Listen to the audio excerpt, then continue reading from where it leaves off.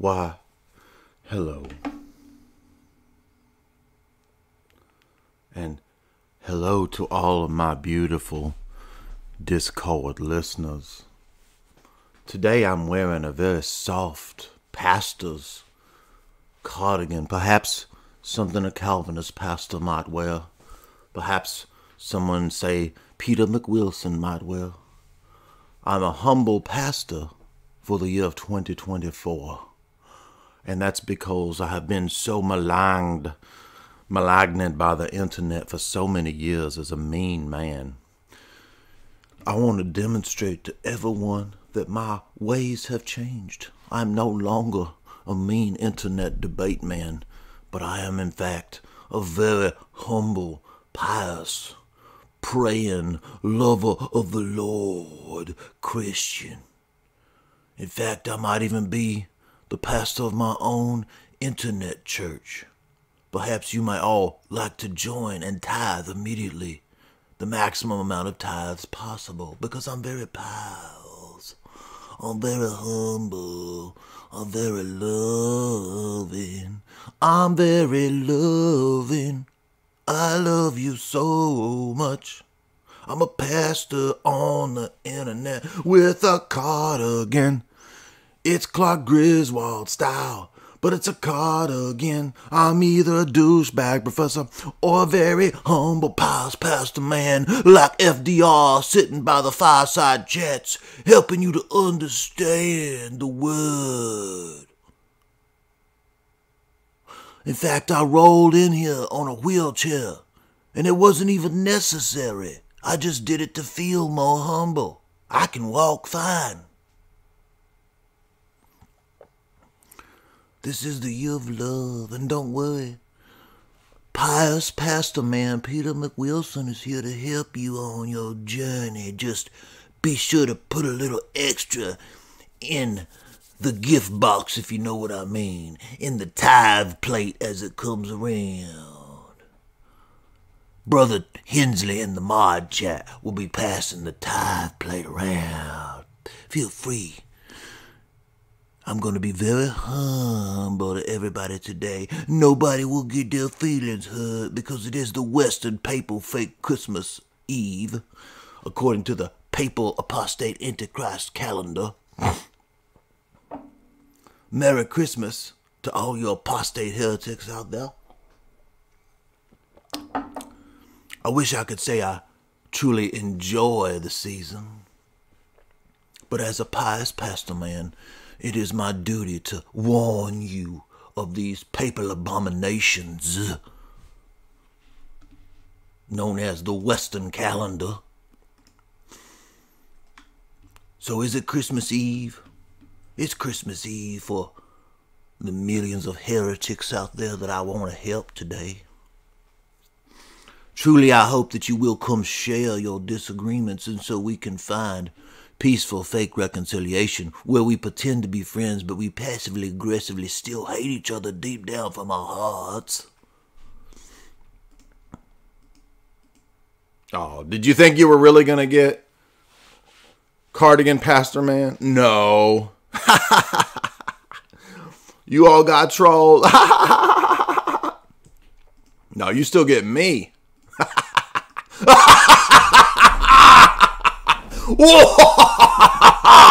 On Papal Christmas Eve. A debate. Open to what? The evil of this man. How dare he choose to debate, putting himself up as a pious pastor man in a cardigan, and yet he wants to debate on Papal Christmas Eve.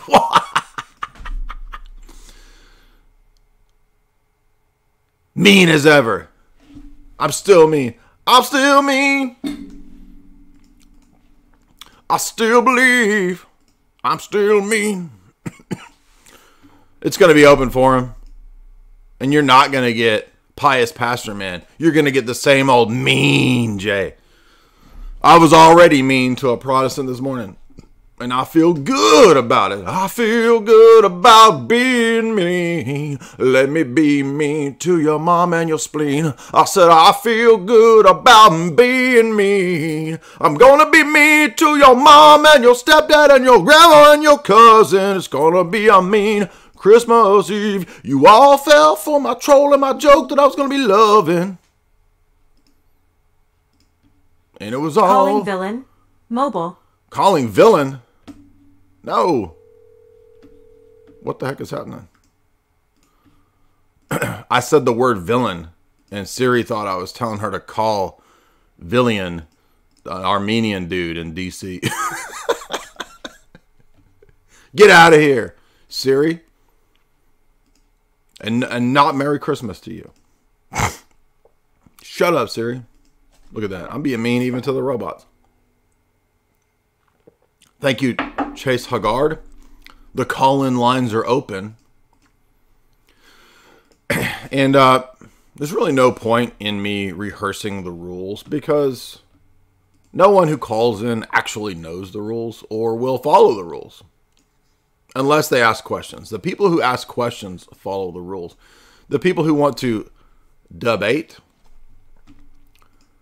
His name's Villain, not Villain. So Siri thought I was talking about a villain. I said the word villain. That was funny. The people that actually want to debate, of course, will not follow the rules. So there's not any point in even rehearsing this, is there? I mean, we know what's going to happen. We're going to get repeating of my name many times.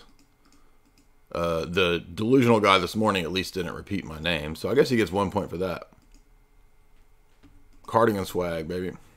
Cardigan swag, baby. I'm LARPing as a pastor man. But guess what? Every pastor's LARPing as a pastor man.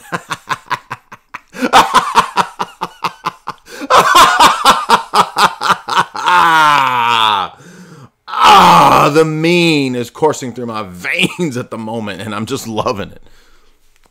I literally can't have a good day unless I've been mean to people. Don't worry, though. I've come stacked with cough drops. I'm prepared. We're going to open it up so that people who claim that they would like to debate can come on and say ridiculous things, and I can lose my patience. Just kidding. You notice the last times that people came on and said ridiculous things, and within a few minutes of me determining that they're not rational people, I just simply exited the discussion. And yet they still said it was mean. Not only was it mean to exit the discussion so that I didn't get angry, every person I saw that I exited their discussion then went onto Twitter to explain that the only reason I exited the discussion was because I couldn't answer their low-tier questions. Sure. So you keep telling yourself that. Keep telling it. Even though it's questions that have been answered probably 100 times on the channel, some other guy was like, "Give me the video where you never did it." No, lazy. Use a search engine. I don't owe you anything. We've become so soft. Everyone is so soft and so passive aggressive. So I'm going to ask that Americans stop eating the diets they're eating, because that's a huge part of it. America, stop eating your garbage diet. It's making you all into soy men. It's making your women grow pee-pees, and it's making your men grow tatas. Please stop. That's a big part of it. So, if you are interested, you can call in. And the way you call in is Twitter Spaces. And you can now call in on Twitter Spaces on a computer. It didn't used to be that way, but you can do it. So if you don't have the app, you do have to have Twitter. You simply join the space and you request to speak. We already have many people Many people already requesting to speak. Many beautiful parishioners in my humble online pastor's chapel, ready to come and ask their questions so that I may give them helpful spiritual guidance as an online internet pastor, so that they may then place their life savings and their Mima's life savings into the offering plate. Yes, we are very humble here, so that we might build the Calvinist cigar club and golf course out back of the parish, even though we don't call it a parish in Calvinist churches. I'm very humble. Did y'all know? I may, in fact, hop on the internet later tonight and tell everybody how much I'm praying and tweet how many prayers I'm praying. Every time I pray a prayer, I will tweet that prayer out so that everyone may understand how much I'm praying publicly on the internet, because Jesus himself said, when you pray, go into the widest spaces of the internet and tell everyone publicly that you're praying and fasting. That is what Jesus said to do.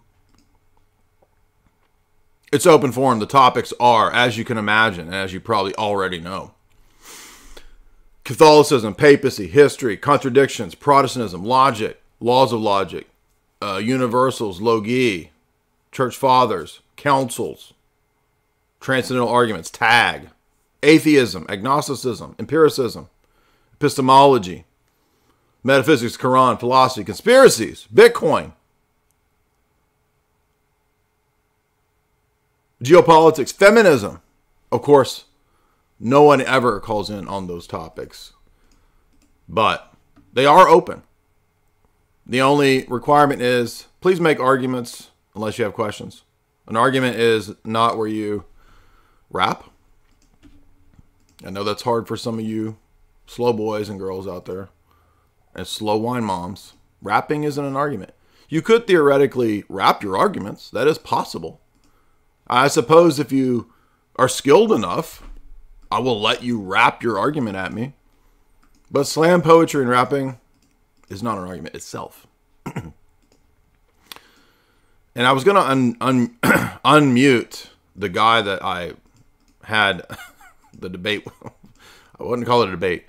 What would we call it? I don't even know what to call it. The brief discussion with this morning. But I can't remember his handle. I blocked him at lightning speed. Everyone knows I'm a master lightning speed blocker.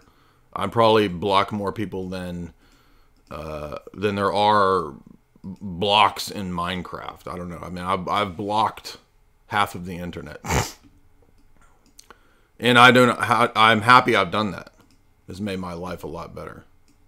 In fact, I wish that I'd learned to block people many years before I blocked the thousands of people I've already blocked. Someone once said, that's arrogant of you to block people. To which I say, 2024 will be the year of love and public humility displays. I will display my love and my humility nonstop all of 2024. I will tweet every prayer.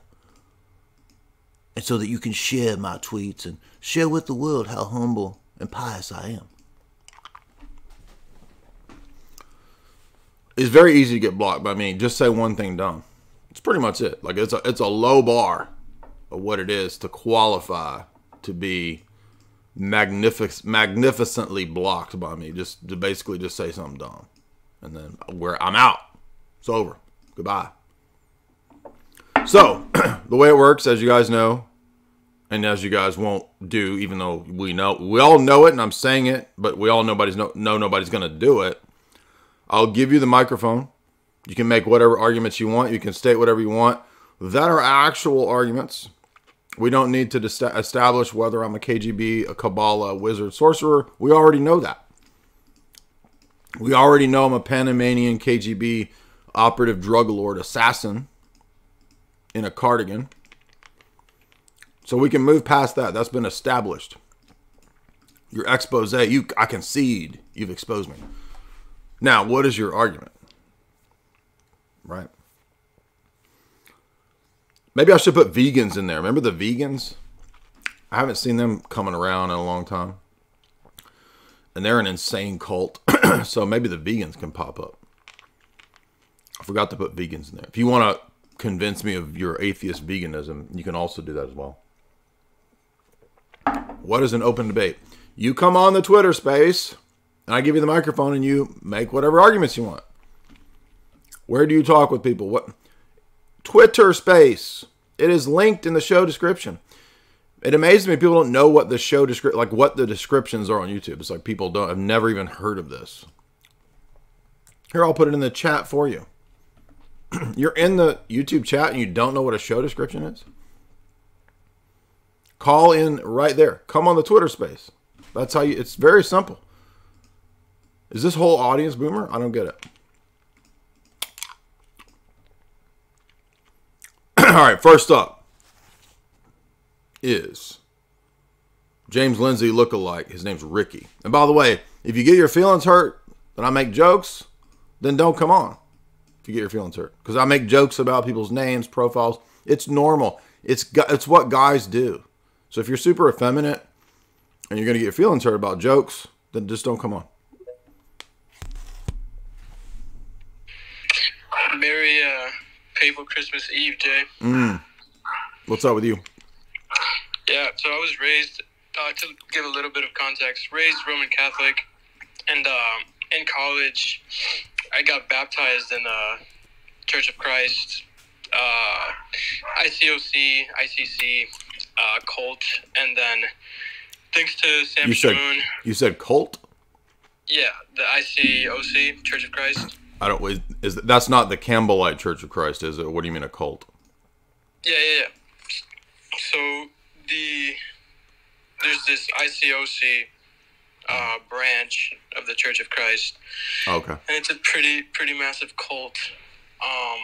But yeah, in the summer, thanks to Sam Shamoon, I kind of returned to Catholicism, and then I discovered you, and inquiring into Orthodoxy right now. And so most of my debates have been with the Church of Christ people, and there's this one guy who argues that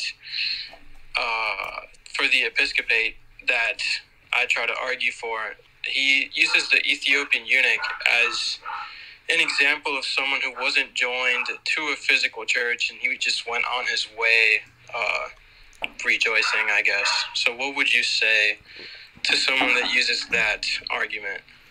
Right, so Jesus says in Mark that when the guy's doing, can you mute your puppy dog side of things?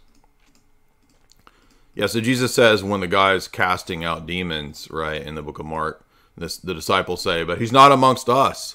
And Jesus says, there's no one who does a miracle in my name who will not not eventually be amongst us.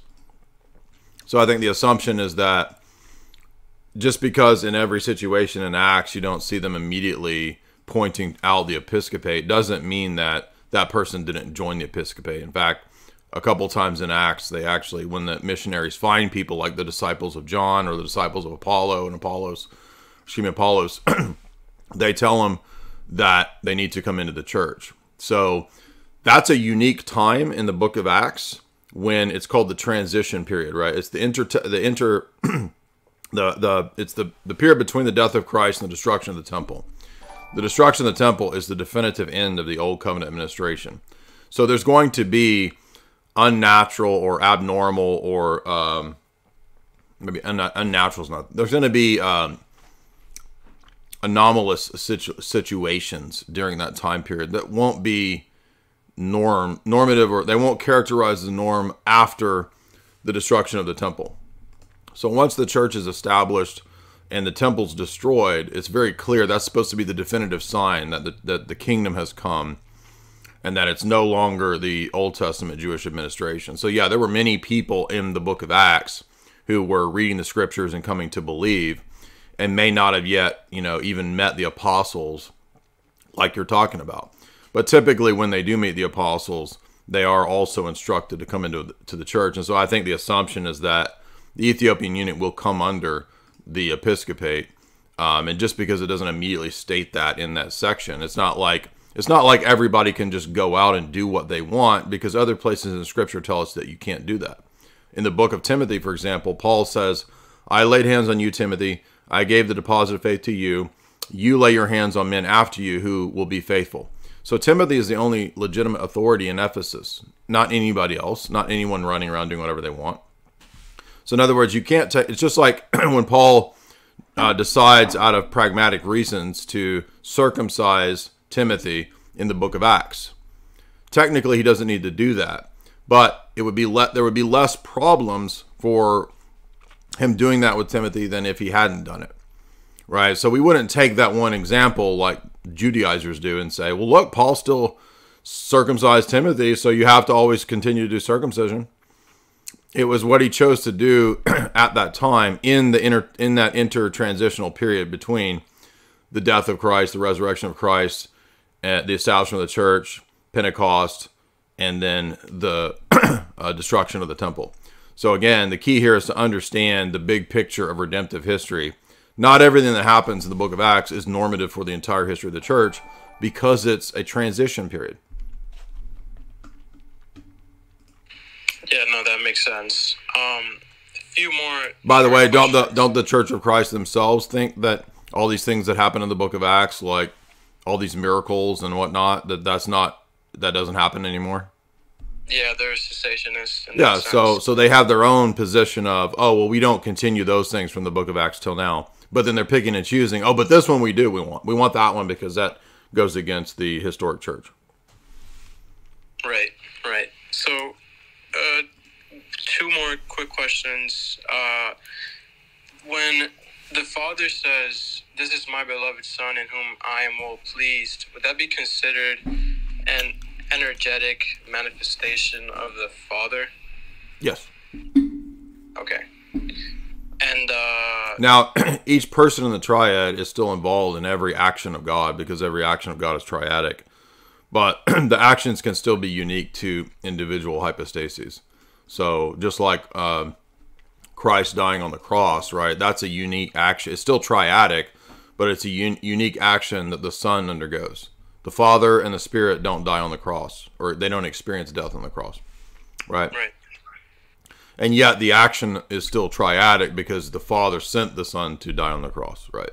So likewise, it's not the like actions are proper to the whole triad, but the actions can still be actualized by individual hypostases. Right. In other words, each person has a unique role in any action. Yeah, got that. All right, so final question, and I always love the argument you make about Nestorian sacramentology, which Protestants seem to have. So what's a good book on sacramentology? I would just read something like Nicholas Cabasilas' book on basic Orthodox theology. He'll give you a good Orthodox ecclesiology there, and sacramentology. All right, awesome. I mean, most Orthodox books kind of just tie everything together. They don't typically, unless you get into the academic stuff, they don't typically just write a book on sacraments or just a book on, because they all go together. Like our theology of the church is dependent on Christology. Our sacramentology is dependent upon Christology. Christology is dependent upon our Trinitarian theology. Right, yeah. I love that argument, and it's one that really got me to consider Orthodoxy, because Catholicism, I just find it like really all over the place when it comes to that, so yeah. Yeah, exactly. By the way, to the people in the chat that are saying Christmas is pagan, that's idiotic. Christmas is the Feast of Theophany, right? It's it's the birth of Christ, right? It's not the baptism of Christ. It's the feast of the coming of our Savior into the world, and it has its origins in the Orthodox Church. It has nothing to do with Sol Invictus or anything like that, and that's why the traditional Orthodox date is January, right? It's in January, so we'll be celebrating Christmas January, 6, 7, 8. We're not celebrating Christmas in the Orthodox Church typically on the papal calendar. So the irony here is that all these dumb Protestants that are trying to make this argument, and evangelicals and whatever these people are, that Christmas is pagan. They're totally ignorant because they don't even know that Easter is Pascha in the Orthodox Church. Pascha is Passover, right?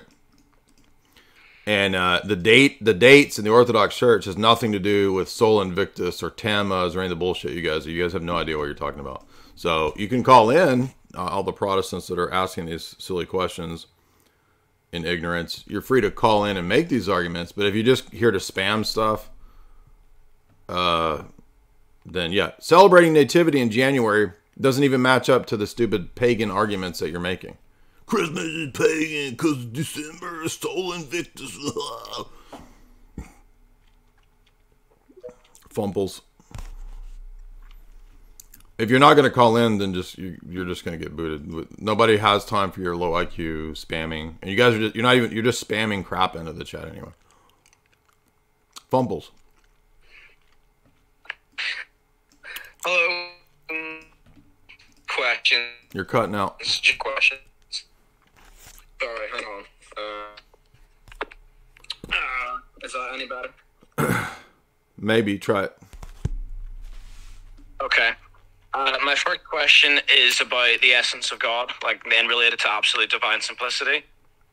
That kind of stuff. Is the unity of God, as in the monotheism, right? Because we believe one God, right? Is that the idea that we get one God from three persons? Is that rooted in the person of the Father, or the essence of that, or the essence of all three of the persons?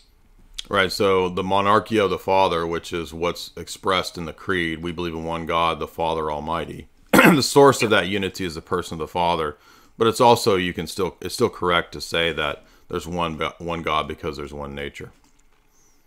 Right. Okay. So what makes God one God is the person of the Father. Yeah, and that he possesses a singular nature. I see. Okay. So, because I for a long time, I thought it was the essence of God, and I was telling people that, and I thought to myself, man, I might be wrong about that. I'll have to ask. Well, just go watch Dr. Branson's lectures on the monarchy of the Father. And it's true to say this, that God is one because there's one nature, but that flows from the fact that there's one Father that communicates the nature. So the creed itself, and even Paul, right? For us, there's one God, the Father of lights. Or James says the one God, the Father of lights. Paul says for us, there's one God, the Father of Christ, right?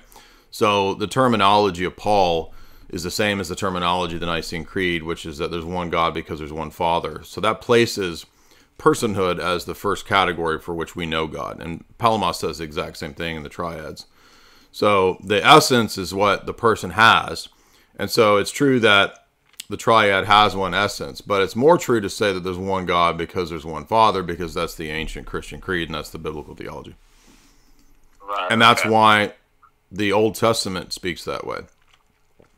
How does the Old Testament consistently speak of the one God as the Father? That one Father has sent his angel who has the name of Yahweh in him and who has a spirit. So it's more consistent with Old Testament theology than it is to say, as becomes really popular in the medieval Latin West, to say that there's one God because there's one essence, and that one essence is Father, Son, and Spirit. No, there's one God because there's one Father. This is just the classic Cappadocian approach. Okay, I understand. So you can go watch Dr. Branson's lectures. He has a whole series of lectures on his website on the monarchy of the Father. All right, so somebody's saying, oh, but the Russian Orthodox calendar... yeah, the point is that the argument of the Protestants is that you're celebrating a day. You're doing these rituals to commemorate the birth of Tammuz, okay? So it doesn't matter that it's still believed to be the end of December. The point is that they're saying that the celebration of the liturgy is pagan because you're celebrating the birth of Tammuz on December 24 or whatever. So thank you for your nitpicking when you're really just missing the whole point. By the way, why are you here to nitpick? Just nitpick somewhere else. You were nitpicking the other stream, so go nitpick some other stream. Hollywood, let's see. We got to have somebody. We got the same people that always call in, not knocking you, Big Chief, but Kaiser Collins. That's an interesting name.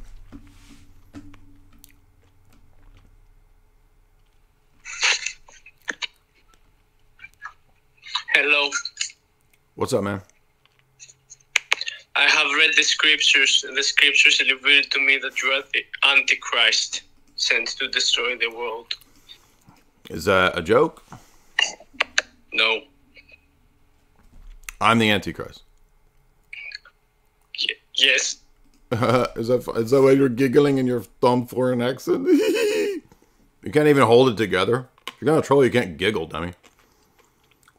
That wasn't even the original guy that came on. Don, what's up? If you're gonna troll, make your jokes good. That wasn't even funny. Me, the Antichrist.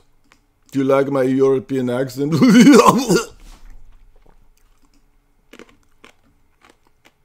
Come on, dude. Can you hear me? Yep. Okay, cool. Sorry, I'm a little bit sick, so forgive me. Hey, me too, man. That's why I'm eating cough drops. Oh, man, I'm just dying over here.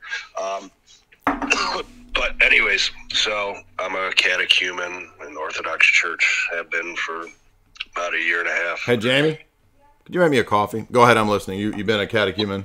And I know I'm getting stuck up on some low-level stuff, but one thing I'm getting stuck up on is kind of like this Marcionism train of thought where, you know, the Old Testament God was, you know, an evil God.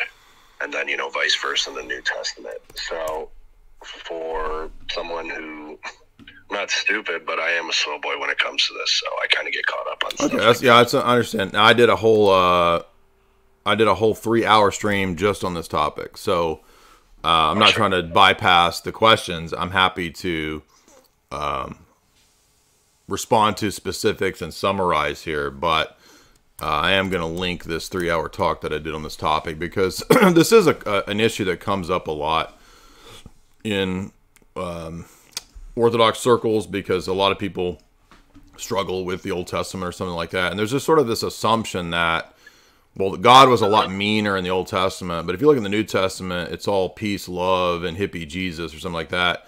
But actually, every principle that you think about God having in the Old Testament that characterize him like being a warrior, being involved in providentially sort of ordering historical battles, you know, this kind of stuff, it's all continued in the New Testament for the person of Christ. So in the Apocalypse, for example, we see Christ as a conqueror who literally destroys his enemies.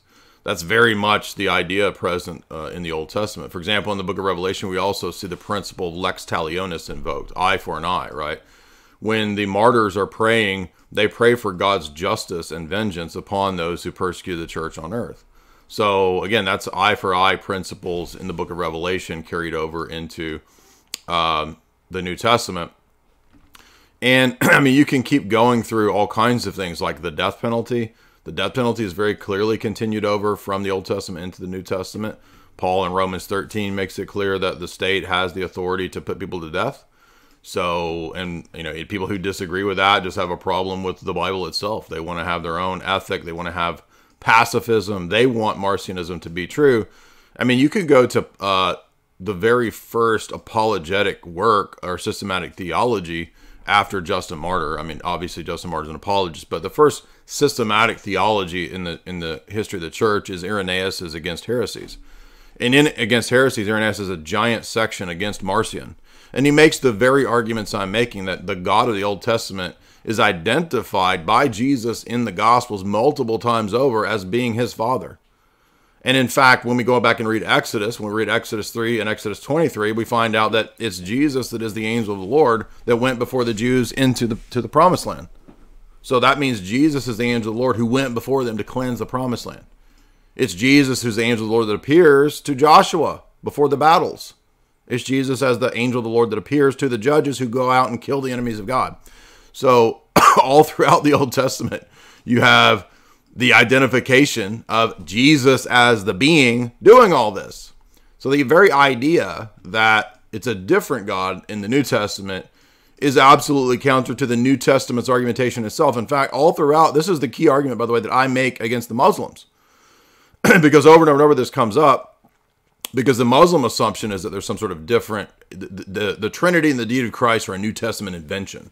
And that's why it's so important to stress and to demonstrate to the Muslims that, no, this is all throughout the Old Testament, throughout the Torah, right? And that's why it's such a powerful apologetic. But most of this rests on people's ignorance of the Torah. People don't know the Old Testament. They don't know the Torah. They don't know the law. They don't know the prophets. And I really like those texts. So for me, I'm very much into those texts. I've been into them. Even when I was a Protestant, I was a Reconstructionist. And Reconstructionism is all about the Old Testament. So in God's providence, I guess it gave me, a love for the Old Testament. And I'm not even saying I'm the master of the Old Testament. There's people who know it way better than me, sure. But the point is that the Old Testament very clearly teaches Yahweh has his angel messenger who is also divine and his spirit. This is like dozens of passages all throughout the Old Testament that have this structure. And so therefore, it's not a Unitarian theology. If it's not a Unitarian theology, then when the New Testament appeals to, for example, John 5 through John 9, Jesus says, I was on Mount Sinai. I'm the one that Moses talked to. That means Jesus gave the law to Moses. I'm the one who went before the Israelites. Moses wrote about me. Abraham believed in me. That means Jesus is the one who went and ate with Abraham in Genesis. So we see then that Marcionism can only rest on certain presuppositions, like the idea that there's a different deity that's presented in the Old Testament and a different deity in the New Testament. And that's why Marcion is the first person to draw up a canon of Scripture. Do you know the first canon in the history of the church of the Bible is actually Marcion's? And can you imagine what Marcion's canon was? Well, it's a bunch of Gospels, sections, and he cut off like the Synoptic Gospels. And the odd part is that I think he left the Gospel of John, which doesn't make any sense because the Gospel of John is actually the one that most affirms the Old Testament. I mean, John 5 through 9 is like literally the destruction of Marcionism. And yet, Marcion in his delusion included that. So, but there's other reasons why Marcionism had the view that it did. Marcionism is actually based on absolute divine simplicity, a la the Radagawis thesis, which most people don't know. But that required God's goodness being smushed into his essence. And that meant that there could only be one kind of goodness at all times, according to Marcion, because of absolute divine simplicity. And so that meant that there couldn't be, in other words, he read it as if there was a change in morals from the Old Testament to the New Testament. And since God is absolutely simple goodness, there could never be a, quote, change in morals. I'm not saying that God changes, and I'm not saying that there is a change in morals. That was Marcion's reasoning on the basis of actually his view of divine simplicity. So there's a lot of different errors involved in Marcionism. And a lot of Protestants who converted to Orthodox, who become priests and priests and teachers, they still retained a lot of their Marcionite higher critical presuppositions. For example, I did a video 6 or 7 years ago about Father Stephen Freeman as an example of this. I'm not trying to be mean or rude, but this is a fact. And I'm not calling him out. I don't know if he still holds these views. I've never talked to him. But the fact of the matter is that he consistently has argued over on his blog for many, many years at Ancient Faith Radio that the Old Testament God is a different God than the New Testament God. And he says, well, I learned all this in my Anglican academic career. You know, nobody cares about your Anglican academic career. That should not come into Orthodoxy. But that's the basis from which those people are arguing that it's a different God in the Old Testament. The ones that are in the Orthodox Church. I just, it's kind of crazy. Like, I wasn't raised Protestant or anything like that. But that version of Christianity is so ingrained in my head and other people's heads, even though, you know, they weren't even raised like that. It's just, I don't know. It's just kind of there. And then people think a certain way because, you know, I get hung up with, this type of sacrifice and, you know, God wanted him to kill that person. And it's just like, it's hard to let it go, even though I don't even know where it came from. Yeah, I was raised Catholic, but even still. Well, but hard to let what go? Because when you get into the actual text, it doesn't present a different deity. Right. Right, but then I guess my point is like my moral relativism. Oh, well then, yeah, that's the problem.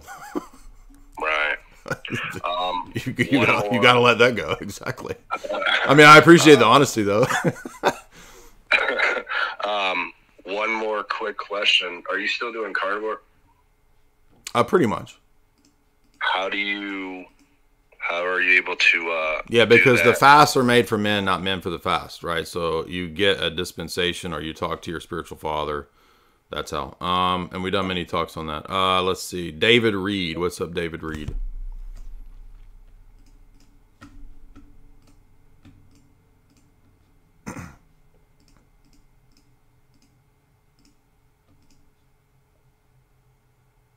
David Reed. Are you there? You gotta unmute, man. Come on, guys. You gotta unmute. I unmuted as soon as I saw it. What's up, Jake? Hey.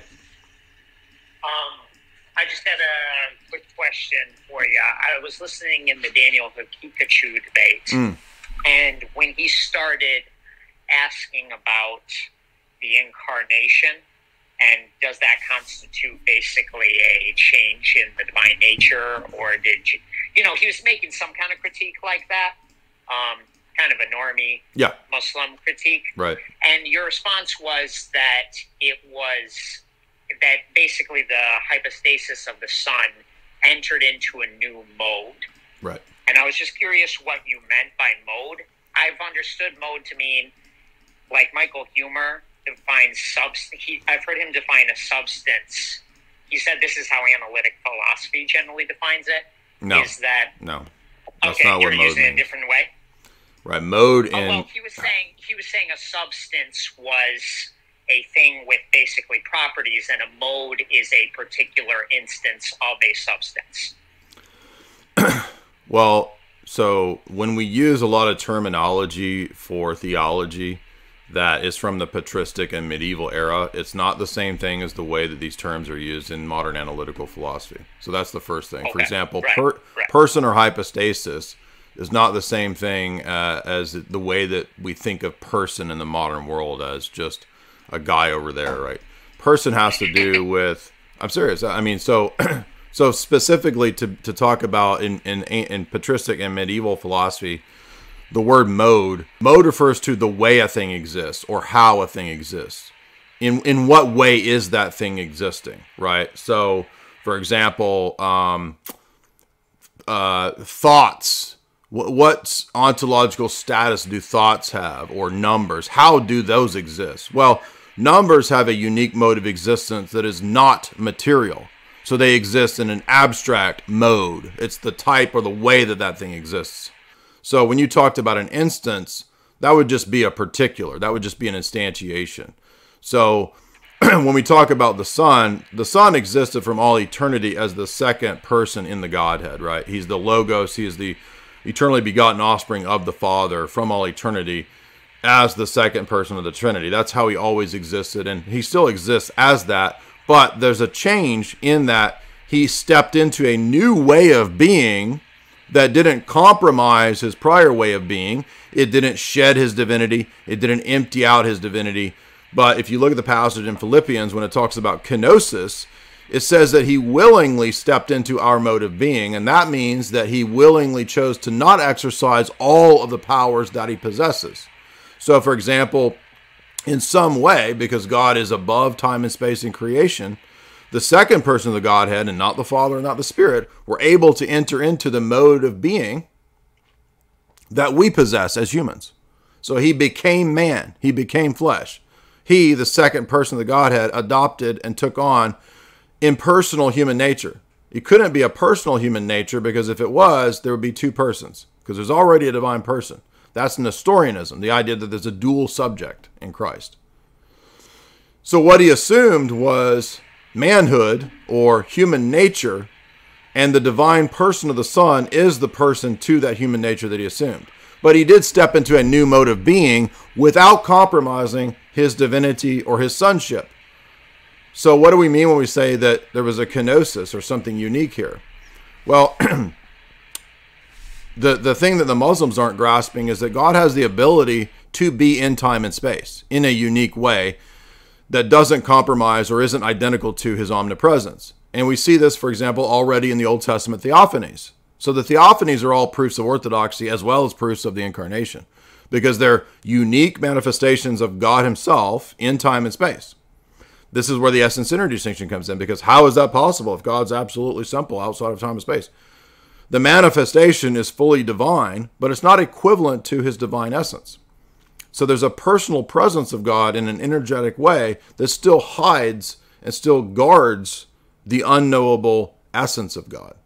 And so when the Son becomes incarnate, much like in the instances of him appearing in the Old Testament theophanies as the angel of the Lord, when he becomes incarnate, the difference here between Old Testament theophanies and the incarnation is that now he's appearing in human nature, in a fully human body, will, mind, and soul. Not a human person, not a human hypostasis. So as he's present in that mode, he willingly limited some of his attributes. Doesn't mean that he lost his deity. It means he exercises his energies as he wills. Same principle with creation. God didn't have to create. He willed to create. Stop spamming the chat. Good grief. Guys, please just mute these people spamming stuff. Just block these people spamming stuff. All right, so let me last point here. So mode of being just refers to stepping into a new state, and that doesn't require that the previous state, that his substance itself underwent change. So he's not changing the existing nature, he's adopting a new nature. So that's the difference here. And so it's like the analogy that Athanasius and some of the Eastern Fathers make is that imagine it's like a man putting on a cloak, right? Putting on a cloak does not change the existing human nature that put the cloak on. And so they actually will, Athanasius likens the human nature to like a cloak. Doesn't mean that the human nature is just a cloak and that it's like that it's not fully human. It's just making an analogy to help explain that the adding of the new thing doesn't alter or change the previous nature, because God was never bound to actualize every one of his powers. God could have created a universe without a moon. God could have created a universe without Thomas Aquinas, right? He has that potentiality, that power, but he didn't do that, did he? No. He created this universe. So God doesn't have to exercise all of his powers at once. So when Jesus was present, walking around in a body in a new mode of being, the Son of God is present in a new mode of being as a man. When he's walking around in Jerusalem, he's uniquely present in Jerusalem in a way that he's not present in Capernaum or in Sodom and Gomorrah, right? So how is that though? Because isn't he omniscient? Yes. So both things are true. He's omniscient and present everywhere in one mode via his omniscience. But there's a unique mode and presence that's not identical to the omniscience. That's a special presence, like the theophanies were special presences in Jerusalem. So both things are true at once. And all the arguments that you're talking about from like Muslims and people like that, that's all based on dialectics. It's either or. Either he's present everywhere in an absolute way, or he's present nowhere. And by the way, Muslims don't believe God is present in time and space. Well, it's interesting because I hear these arguments most commonly among social Trinitarians that are evangelicals. They kind of make these similar arguments, meaning... You mean Muslims? Well, basically that this constitutes a change. It must constitute a change.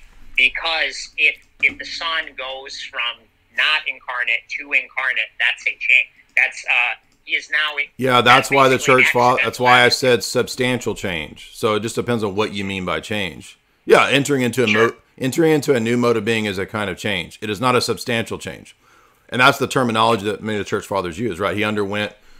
He became man and yet underwent no change is the phraseology of Maximus. Right. And what would constitute a substantial change? A change to the essence or substance of God. Substance is equivalent to essence. So if, sorry, I'm just trying to think about like the analogy of putting on a coat.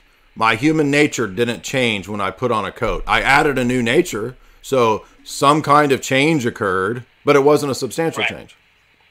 Right. Okay. Yeah. As long as I see, because maybe what's being targeted to is largely the absolute divine simplicity, maybe. Is that why this is? Well, it's part. It's part. They would deny that he could even be in time at all. Right. Right.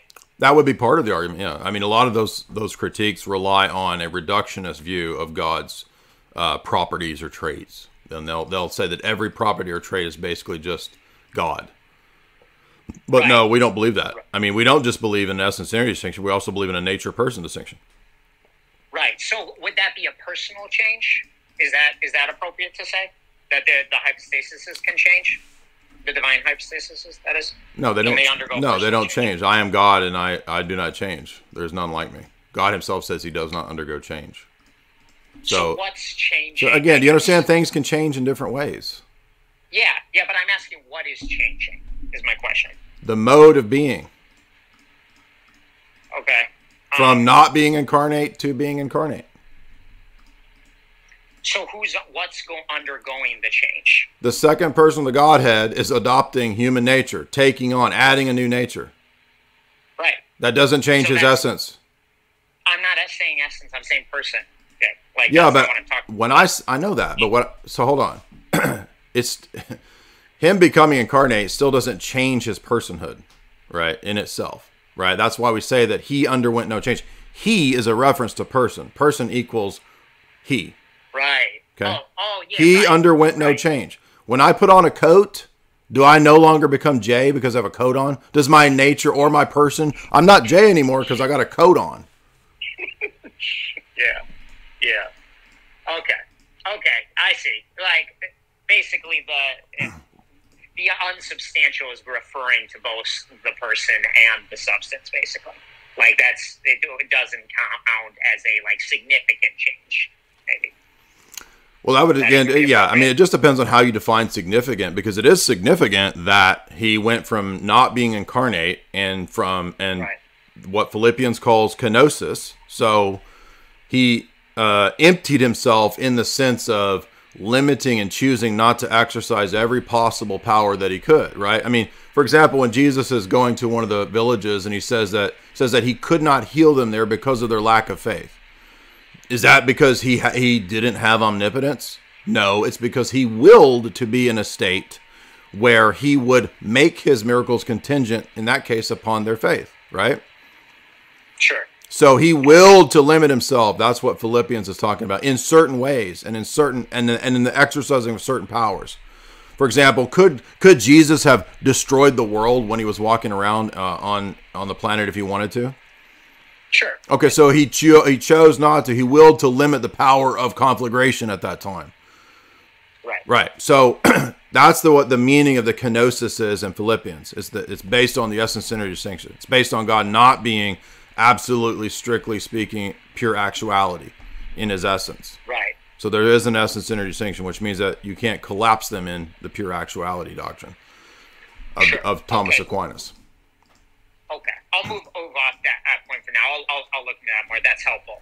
Yes, sir. Yeah, great questions. Great questions. Thank you. And then I'm sorry. I thought you were done. I didn't mean to boot you. Feel free to come back into the quay if you want to. But really good questions. Gato.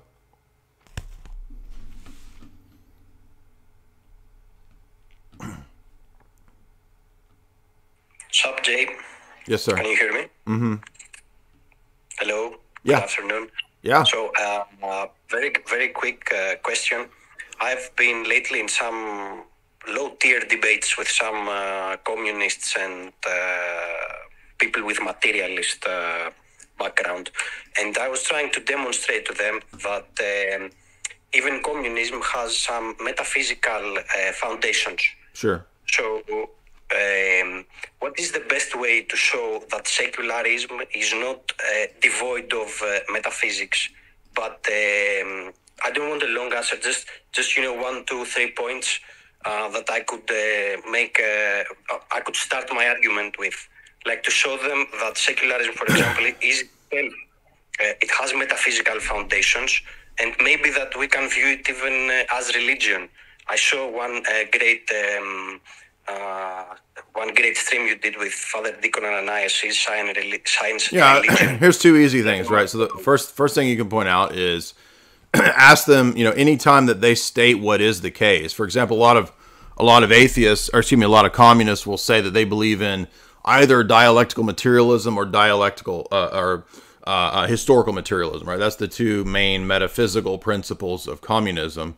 And if you ask them, like, well, those are statements about, this is basically metaphysics borrowed from Hegel. Every communist believes in some Hegelian thing that they've adopted into either historical materialism or dialectical materialism. That's the two metaphysical principles of all communists that exist that I know of. And those are metaphysical positions. So you simply have to ask them, how do you know that all of reality is in historical flux working towards something, or a dialectical flux working towards something, diamat or histmat? Because those are metaphysical claims. And if they won't admit, like with that idiot Haas, that those are metaphysical claims, where they're making universal claims about what exists and what doesn't exist, then you're dealing with a stupid person, and there's nothing you can do.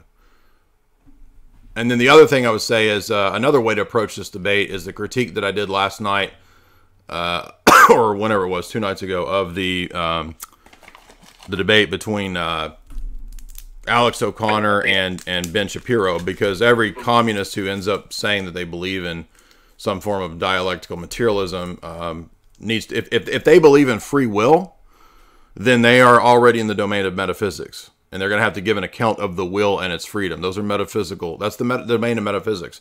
And if they won't admit that, then you're dealing with stupid people that it's not worth wasting your time on. Right. Thanks a lot, Dave. Thank you. Yeah. You're dealing with dishonest people. So the Kaiser wants to come back. He's the guy I clicked earlier, and we got the troll. But let's see if maybe I'll click the right person this time.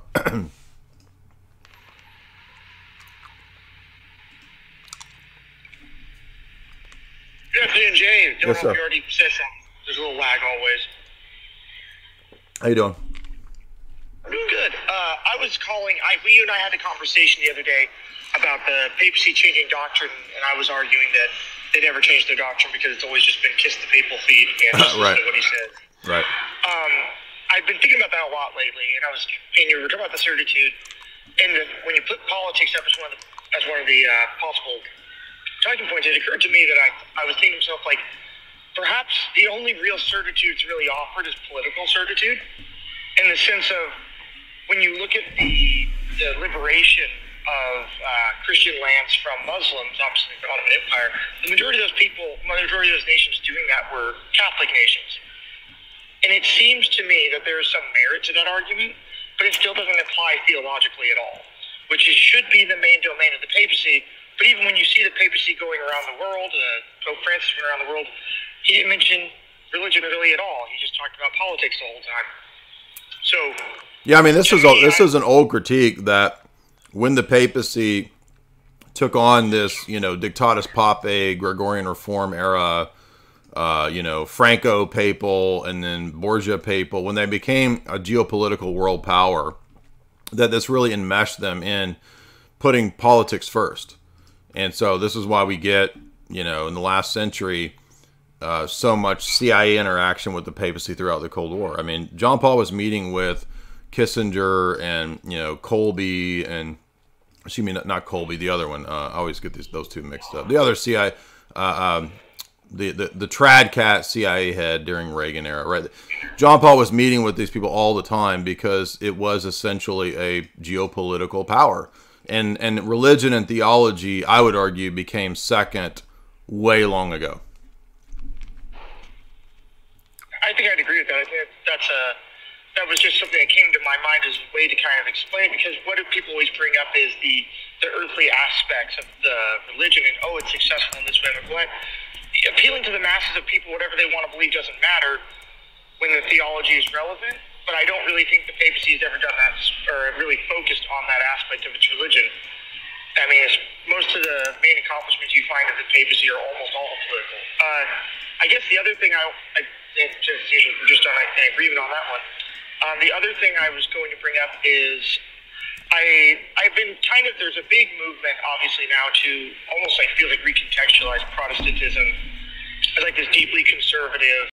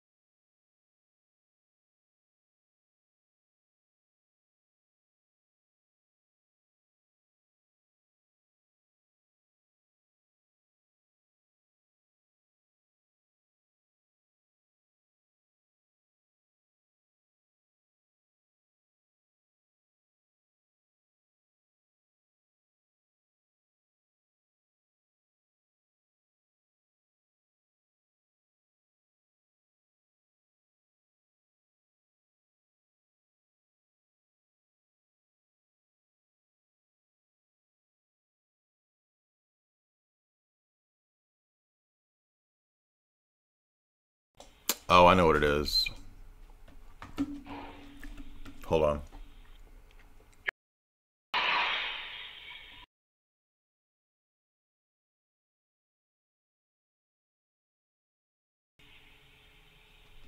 Okay, I found it. All right, so yeah, you were talking about the papacy being. I'm just catching the chat up. Well, and basically, he was making the point that the papacy is kind of a committed geopolitical institution that's led to a lot of corruption, and basically, the only accomplishments that they've ever had in the last few centuries or in the last 1,000 years has largely been a lot of geopolitical accomplishments. Yes, that's true. And then you were saying, well, why do so many Protestants whose denominations are only 5 or 10 years old lay claim to having this, quote, traditional idea of morality? And I was saying, well, the Protestants are just ignorant for the most part. But there's also NGO and foundation and government influence in Protestant churches as well. And this is a lot bigger than people think. I think this has really been overlooked. The Ukraine debacle has been a big window into how the deep state, how the State Department, how the CIA, how the Jesuits and all these entities are really instrumental in influencing what's happening in that sphere religiously for the behest of Uncle Sam and the Anglo-American establishment.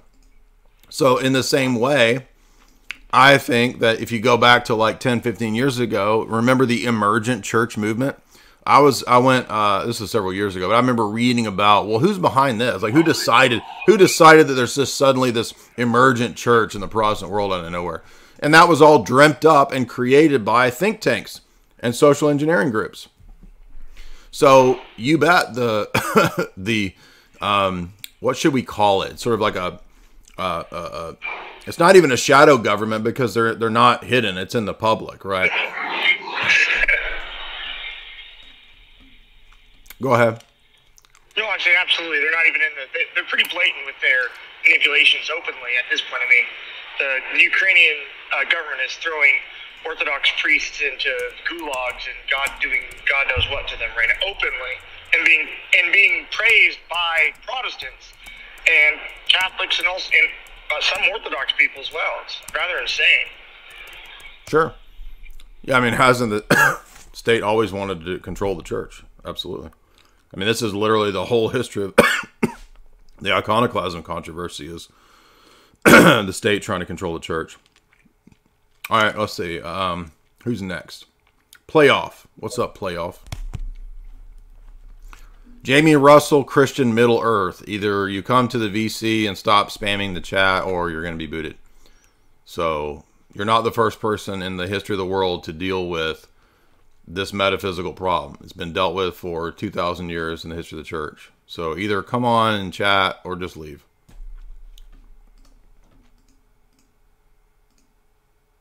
Playoff, what's up, dude?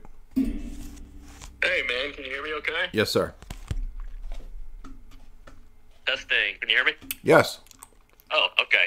Good deal, man. Hey, just wanted to hop on here. I've been following you for probably better part of a year now. Love all your commentary and all of that stuff. And so, thank you. Anyways, I'm a recent Catholic convert myself. I was a Protestant for 28 years, you know, one of those, I guess, non-denominational types. And love hearing you talk about, you know, just religion from many different aspects. But I was curious to get some commentary from you on where you think the source of misrepresentation of the Catholic Church comes from. And just so I'm clear, I'm not coming from an angle that the Catholic Church is this 2,000-year-old perfect being that has never had, you know, any mistakes or anything like that. Fully aware there's some things that go on that are not great, as in a lot of places. But to me, there seems to be a deep-seated misrepresentation that even kids from a very early age are being taught things that are just plain not true about the Catholic Church, as well as the Orthodox Church. And so would love to get your thoughts on that. Well, I mean, I guess it's a combination of different things. So it wouldn't be like one simple answer as to why. I mean, does the mainstream media or the education system sometimes lie about the Roman Catholic Church? Sure. But that doesn't mean that vindicates the Roman Catholic Church because it's opposed by the mainstream media, right? I mean, for example, mainstream media, mainstream education, they oppose a lot of fundamentalist Protestant churches and sects. Does that make the Protestant churches and sects true because the lefties and people like that oppose them. No, it has nothing to do with whether it's true or false, right? So you can't take things that are indicators. In other words, the truth, you could say the true faith will be persecuted, but the fact that there's persecution going on doesn't mean that necessarily you have the true faith. That's just one of the things that will happen in the true faith. It doesn't automatically become an indicator of the true faith because there's persecution. Every group's persecuted somewhere, right? Doesn't the Chinese government persecute certain dissidents? Well, does that make the dissident group true because the Chinese government persecutes or what? No, that's a fallacy, right? So, so I think that does occur, like where you have people in the mainstream media that they don't know anything about theology, or in mainstream academia or whatever. They don't really care about the theology. They just see the Roman Catholic Church as this institution that symbolizes or represents the Bible and Christianity and all of its supposed, colonizing or whatever their nonsense is based on, right? So that's part of it. But also a part of it is that maybe they legitimately are right that the Roman Catholic Church and the institution of the papacy became a giant organized crime structure that fosters and funds all kinds of nonsense, and that their criticisms are correct. I mean, people are freaking out about Francis. It's like, all this stuff has already been in the papacy for a long time. So what are you talking about? Francis is just making stuff more public. Yeah, I'd have to agree on the Francis criticism. I don't think he's brought anything new to the table that if you followed any of the other popes and what they kind of preach, is materially different. I think where I was going with it, though, is more so on the belief systems versus, Catholics and Protestants. It seems like that there's just like almost a boot camp out there that's anti-Catholic, and we're going to teach you things that are just, not true about the church to almost get you in our church. And my experience in Catholicism has been, and again, this is just my experience, we don't really care about what you're doing at your church. Here's what we do. Here's why we think it's correct. We're not here to really... We'll talk and we'll have discussion, but we're not here to disprove what you're doing or tear you down or anything like that. And that was a really positive aspect that kind of drew me in. All right, well, man, that might have just been your local experience of Catholicism. So, I mean, Roman Catholicism is what you want to make it, and it's all over the place. I mean, Roman Catholicism at the time of Urban II was, we need to call a military crusade to fight Islam. Roman Catholicism, according to Benedict and Francis, is that you can go pray in the mosques with the Muslims towards Mecca. So you tell me which of those is the real Roman Catholicism. Yeah, I don't know enough about the history to comment one way or another. I think it's, history has a tendency of changing people's minds. And then to the first part of your comment just there, from what I do know, I think there was some Christian persecution by, Islamic people back then, and maybe that's why there was some... Oh, I agree. But, and whatnot. I agree with that, but that's not the point. The point is not, can you give a justification for the Crusades? The point is that the papacy now goes in and prays towards Mecca in mosques with other Muslims.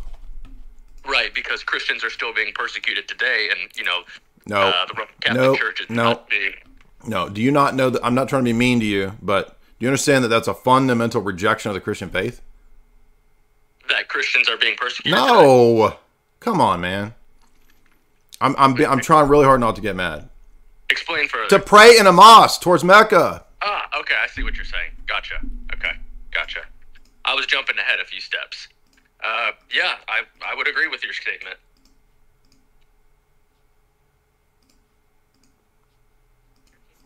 Okay, and that works how? How does that make sense?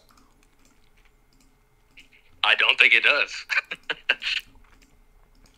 Well, that might be a source of why people are mad at the Roman Catholic Church.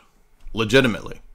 So maybe it's not all one-sided, like, oh, it's all the libtards are lying and they're creating Protestant groups to boot camps to come after Catholics. Maybe the Roman Catholic Church is doing things that legitimize a lot of the criticism. And that doesn't make the Protestant goobers correct. Yeah, I don't think it vindicates one side or the other.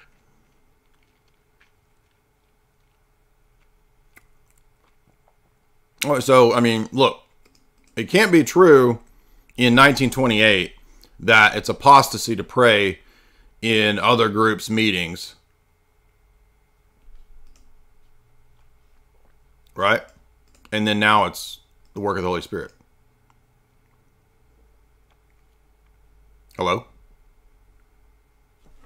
I guess he left. Hey, sorry about that. I got a call. Look, how can it be true in 1928 that it's apostasy to pray with other faiths and other religions together in a liturgical setting? And by the 1960s and up until now, it's now the work of the Holy Spirit to do the very thing that was apostasy. How can that be true? It's a fair criticism. Not a criticism, it's a contradiction. The only, I guess, parallel I could draw to it, again, this is me only being Catholic for about a year now, is, before Vatican II, there were no masses conducted in anything but Latin. And, that's a fundamental part of the faith that changed. And so I'm not saying that means, everything can change and everything is subject to change, but that's the only frame of reference I would have on that. Well, first of all, the language that the liturgy is celebrated in is not a fundamental of the faith that's unchanging. Well, unless you wanted to argue that Pius V at the time of Trent argued that you could never change the Latin Mass. But I mean, if from an Orthodox perspective, it's always supposed to be in the vernacular. I mean, but the point is that the Roman Catholic Church is unchanging in faith and morals, and praying together with others and apostate heretical groups is a moral failure that puts you outside of the Roman Catholic Church. In your canon law, that's an action of apostasy that removes you from the body of the church. So it's not just saying that any kind of change. We're talking about changes in morals. For example, the death penalty was always seen as a part of natural justice in the traditional Roman Catholic moral theology. And Francis says we don't do it anymore. It's changed. So we're not just talking about any kinds of changes at all. Everybody will admit there are some kinds of changes. We're talking about fundamental moral natural law changes and changes that now were something can't be apostasy from the faith in 1928 and be morally good now. How could apostasy flip to be good? Right. Yep. I'm definitely going to dig into that more. Yeah, read Mortalium Animos of Pope Pius XI from 1928. So I'm not trying to be mean. Just when you make these points, if I feel like somebody is going off into some other thing and ignoring what is the point, I've got to call them back to it. And that's just always how we are. Not being mean to you, man. I'm eating my cough drops. You got to, when you go down to the bottom of the quay, whatever, and you got the people with no profile picture, that's like usually the most crazy trollers. So Coco Ben looks like he's got no profile pic, weird name. So I feel like I got a troll. We need a little troll to break the spell here. What'd I say? What did I say? Am I not good at spotting the trolls? He's on here playing trying to learn Black Sabbath riffs. Right? Dude, like, wouldn't it be so funny if, like, I got on his stream and, like, what if I was practicing bass? Or, like, what if I was practicing, like, my Black Sabbath riffs?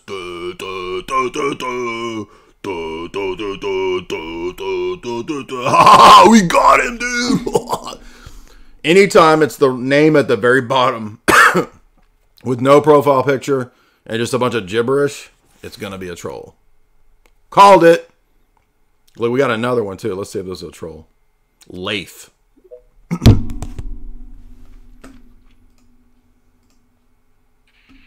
What's up, Jay? I'm not a troll. I know I don't have a profile pic. What's up, man? Yeah, so I left Islam pretty recently. I'm going through catechism in the Orthodox Church. I just had a simple question. Okay. I haven't gotten any answers about it. Okay. So about like self-defense in times of war, what is the Orthodox Church's standing on, like, if you were to go serve in the army to defend a country? Yeah, the traditional stance is outlined in the recent Russian church statement on the relationships of church and state and social teaching.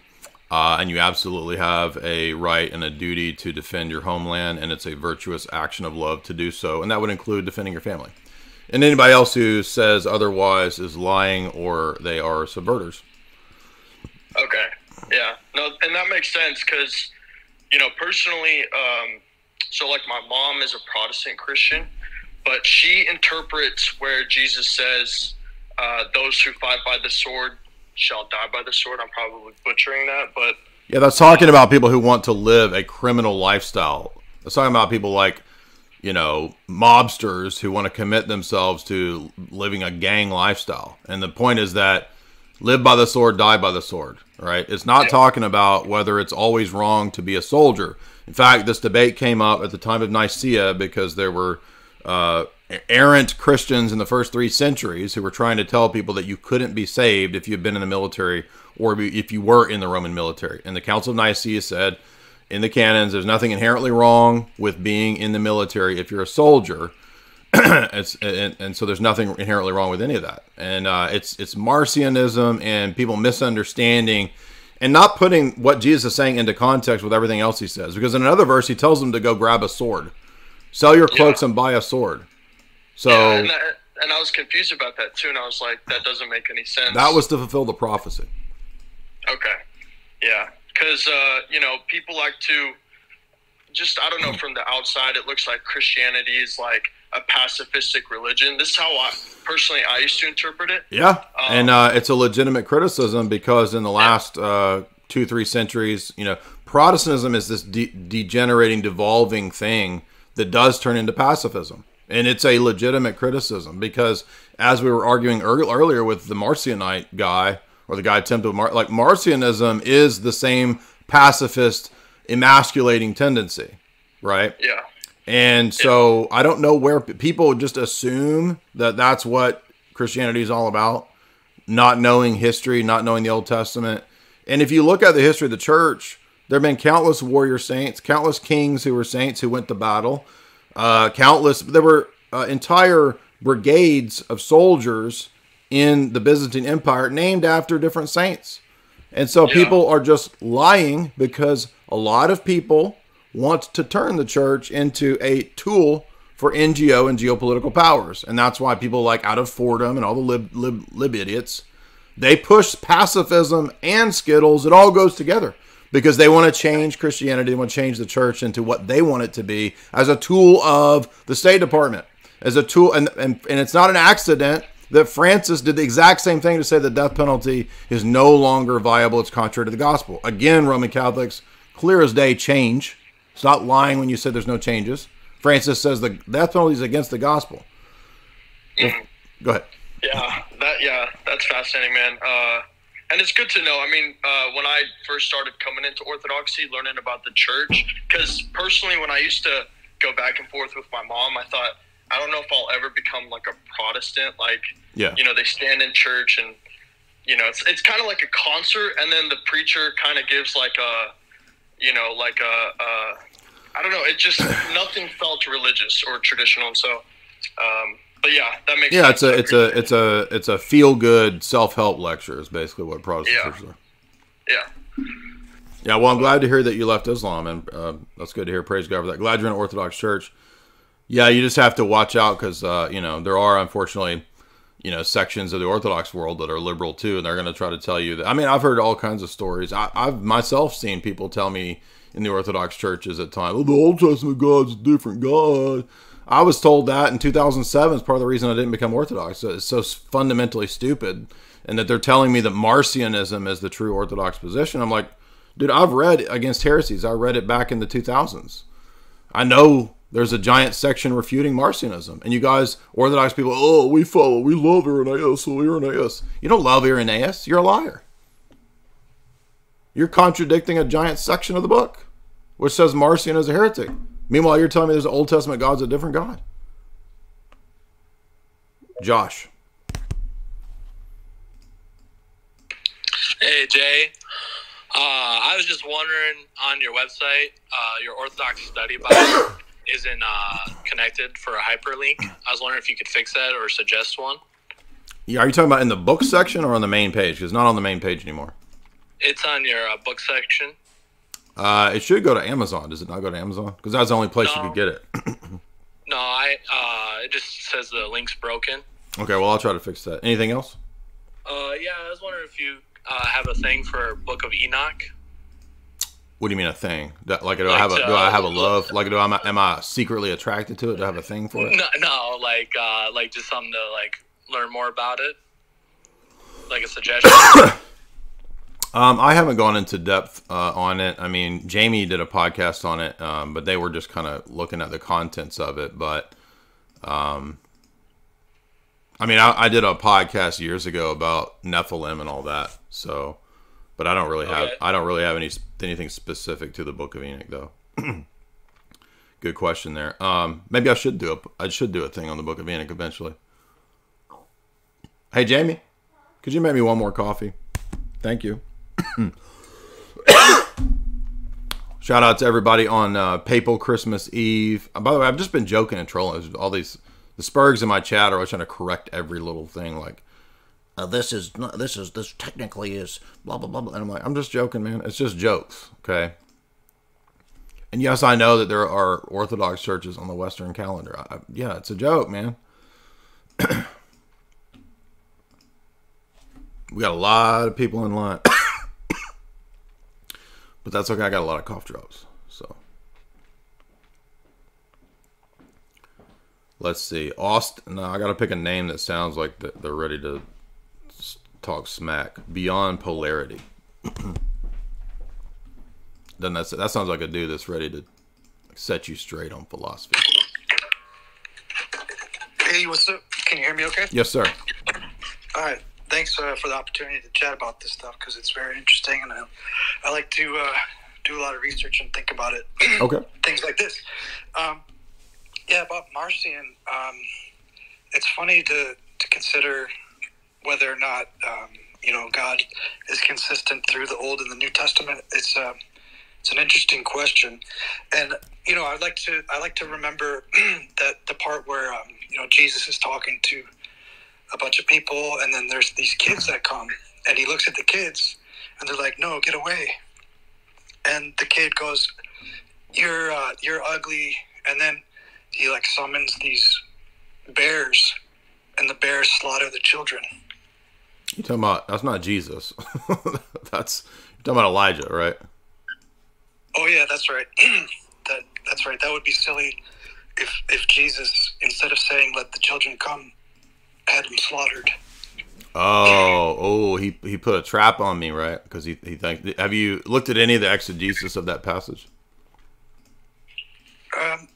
I've looked at a lot of the scriptures, and but I just want to talk to you without going through theological lingo, just like rational realism. Like, how do you're Orthodox Catholic? Is that true? Right.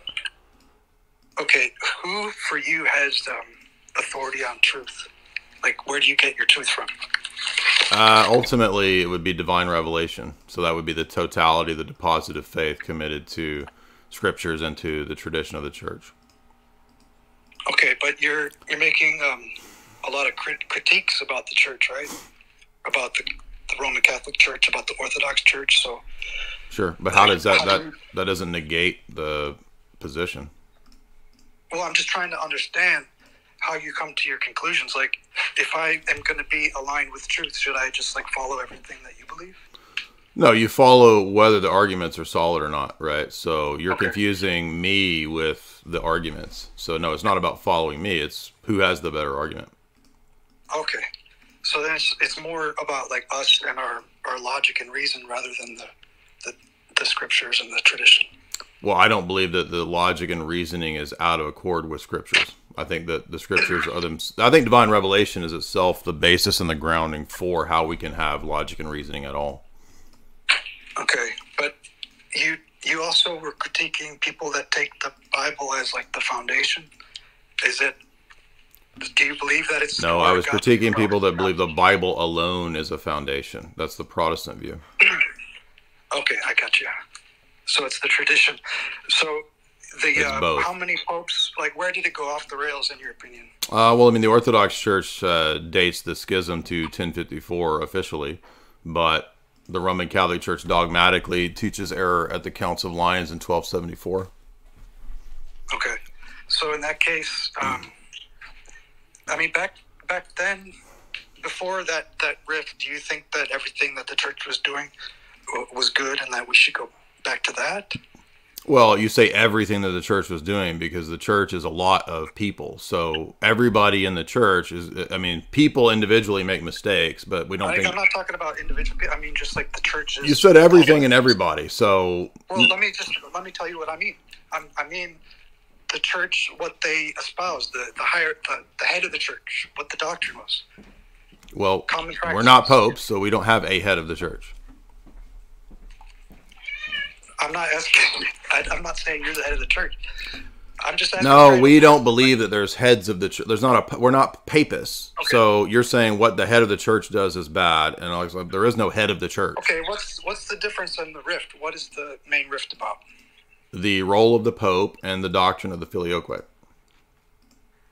Okay, so what went wrong in your opinion? The papacy became lustful for worldly power, and over many centuries conceded more and more to grasping at worldly power, and by eventually, say, 11th, 12th century, the Gregorian reforms, they pretty much proclaimed themselves to be god emperors, if you look at something like Dictatus Papae in 1274. So that's, I think, the root of it is pride and grasping for geopolitical power. Fair enough. And you mentioned earlier capital punishment, and if I recall correctly, the church was burning a lot of people. Do you think that was a good thing? Yeah. So you're talking about the Spanish Inquisition, which burned a couple thousand people in the late Middle Ages in the West, because that didn't happen in the Orthodox Church. Okay, so before 1000, they didn't burn anybody at the stake? No. Okay. Interesting. And so your authority comes from a different... So where does your authority come from? So you've asked me about my position. What's your position? Yeah, it's evolved over time. Basically, the first thing that kind of like woke me up spiritually, I would say, was Jesus' teachings, right? The Gospels. Mm-hmm. And one of the things that's repeated throughout, is the love of the truth, and that always resonated with me. So what about when Jesus identifies? What about when Jesus identifies himself as the one who's the God of the Old Testament? How does that fit with your argument earlier about Elisha, which you mixed up with Jesus? Well, tell me where he says that. In which gospel and which? So you're spiritually awakened by the teachings of Christ, but you're not aware of any places in the Gospels where he identifies himself as the God of the Old Testament. I want to hear your argument. I'm familiar. I just don't know where you stand, what you believe. Well, okay, John 5 through 9, he identifies himself as the God at Mount Sinai talking to Moses, and as the God of Abraham who ate with him.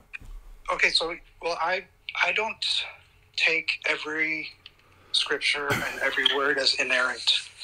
That's right. So it's ad hoc. It's the places that you don't like you throw out. That's called ad hoc, right? Well, I mean, yeah, that's how the church is. Right. It's ad hoc. Yeah, sorry. So I like that you admit you're ad hoc.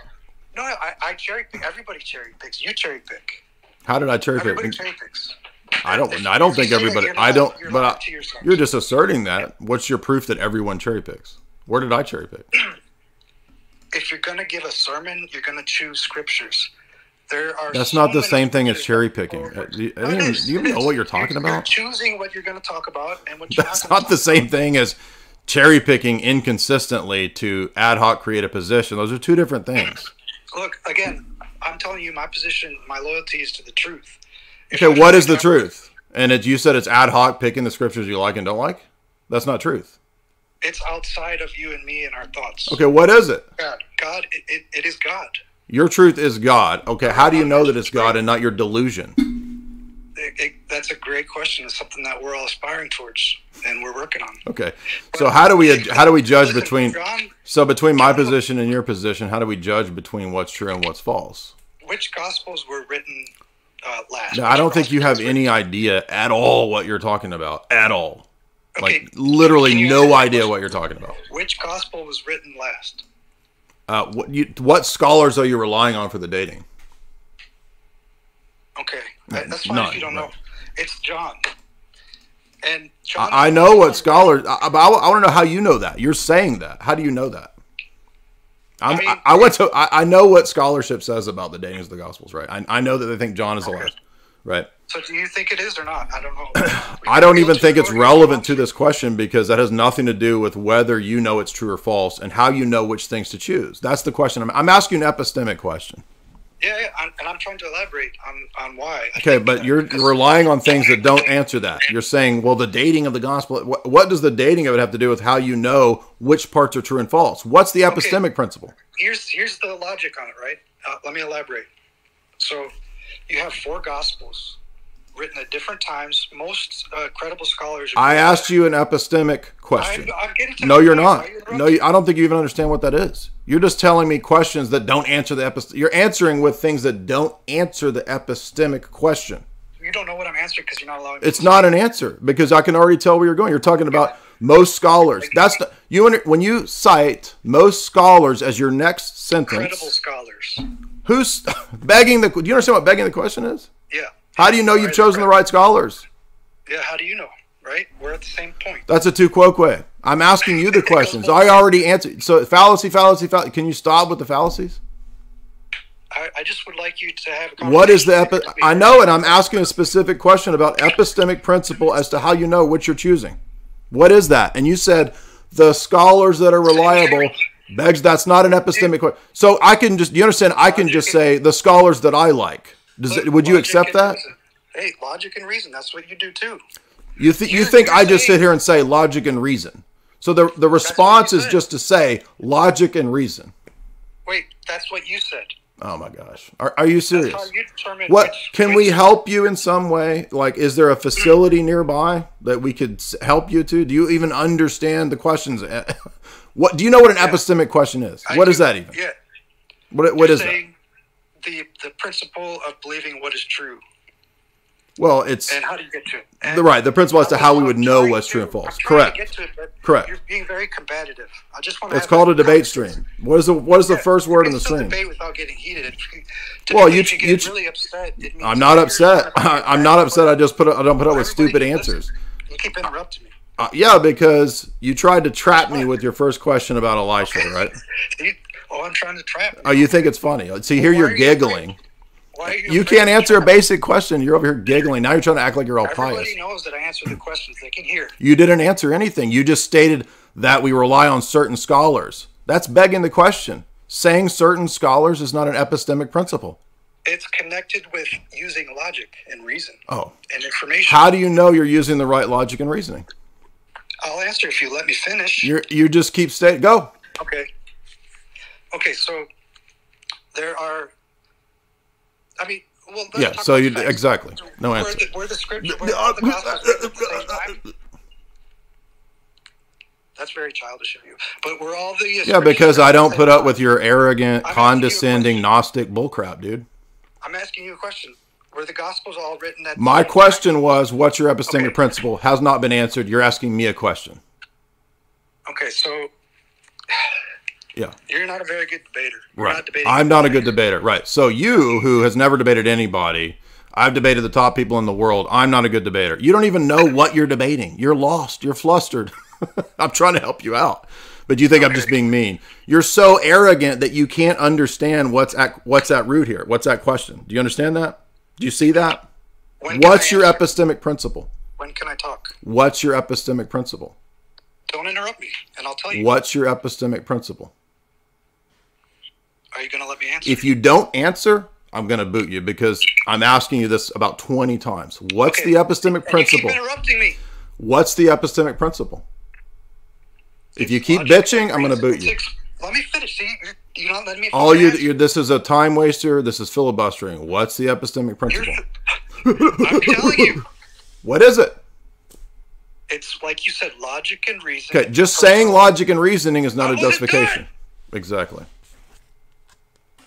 This is what you get with the idiocy of. This is what Gnosticism gives you. Idiocy.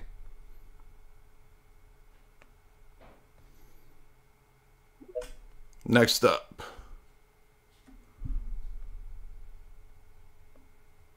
Amelie? This sounds like a treasure. Hi, hello. You hear me there? Yeah. Yeah. Oh my goodness. Happy Christmas to everyone. Although this is a partisan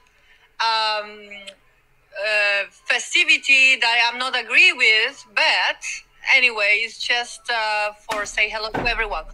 I want to take a point, which is, I think, the most important.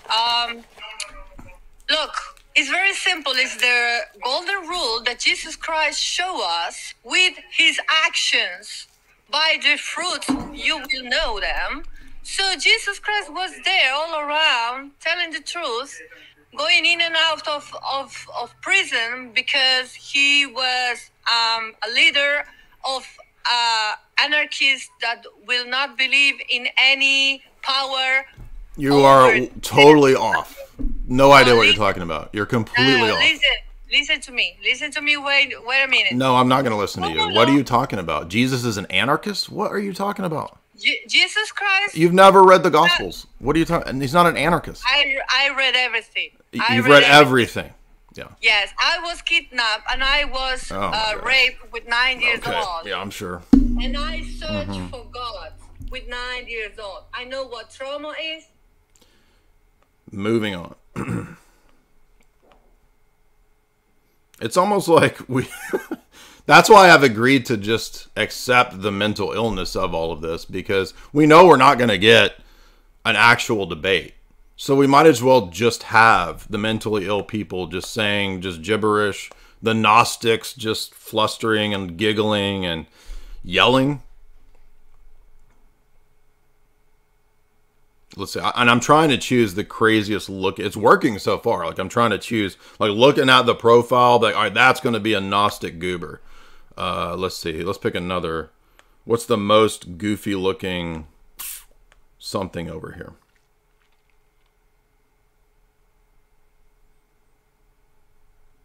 Here's another pictureless profile. These are always the best.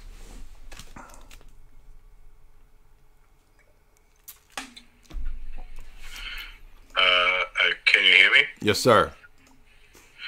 Hello, Jay. I'm a really big fan of you. I just first of all, excuse me if I sound a little bit off, but I'm a little bit tipsy because I just got back from a family like dinner because it's Christmas Eve and all. So I just want to well, first of all, I just want to say that I'm a Roman Catholic, and I just want to tell you that I agree with a lot of what you say when it comes to Roman Catholicism. I feel like when it comes to our faith in particular, I think Vatican II, it's my whole thing with Vatican II is that I think it was just a complete and utter, like, it wasn't even part of the church. Like, I think it was just a experiment done by the elites. And like, yeah, it's not a part of the church, even though it was confirmed by the Pope for the entire church with full apostolic authority on faith and morals. Sure. Yeah. Right. But it's not part of the church. Okay. Yeah.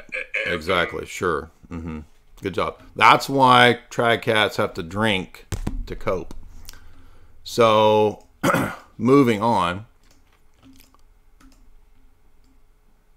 want to remind you guys that we have a mini sponsor here. Why is this not working?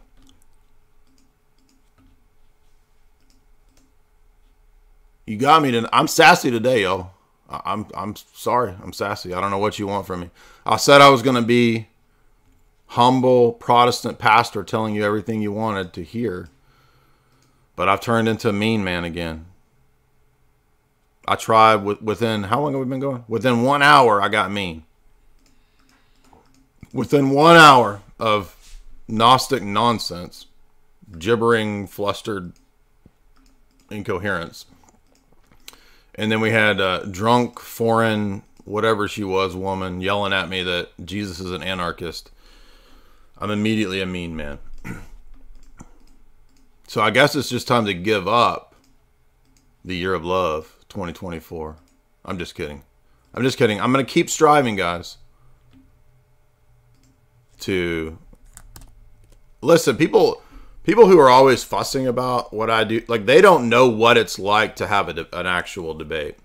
And the reason that people think I'm interrupting people, they think that I'm being mean or that I just don't want to answer their questions, or I'm scared to let them have a chance to answer. And it's none of that at all. It's because when I ask a person a question in an exchange, now you notice in that exchange, I let him ask me about 5 questions about my views, right? And I answered all of his views, or all of his questions. Then I asked him like 1 or 2 questions, right? And when he started to answer, he was immediately going to an assertion, a claim that doesn't answer and avoids the question I'm asking. So if I'm asking for an epistemic principle, and he says, based on the scholars that are reliable that I know, that's not an epistemic principle. Or if he thinks it is, it's very easy to refute. Do you understand? And when I asked him, what do you think an epistemic principle is? And he says, well, it's like logic and reason, like you say. Yeah, but now you're going to have to give an account for logic and reasoning. You can't just say, oh, I appeal to logic and reason. Like there's some dudes over there that help me out.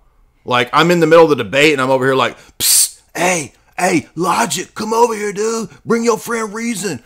Tell me what the answer is. My appeal is to my buddies, logic and reason. The rap duo, logic and reason. Right?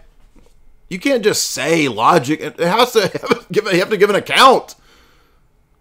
Good grief. By the way, there's actually a really good exegesis of the Bears passage in James Jordan's book where he covers the fact that the word that's used there is not infants.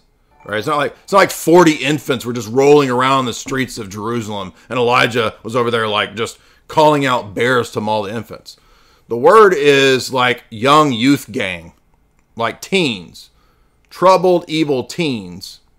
And to mock a person who's a known representative and voice of God is to mock God himself.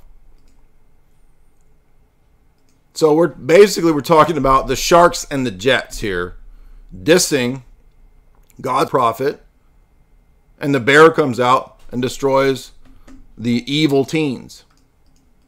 It's not a bunch of babies, goo goo gaga, crawling through the streets of Jerusalem, and then the prophet just out of nowhere,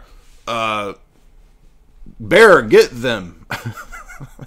This is so stupid. They're a bunch of young punks, dude. But that wasn't even going to go. It wasn't even going to go there. I mean, that was like.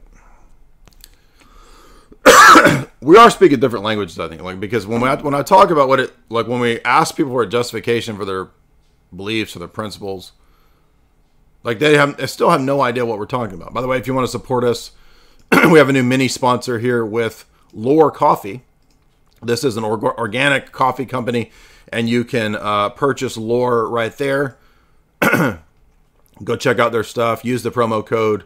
Actually, I think you just use that affiliate link right there, and you support also FDA as well if you would like to get some coffee.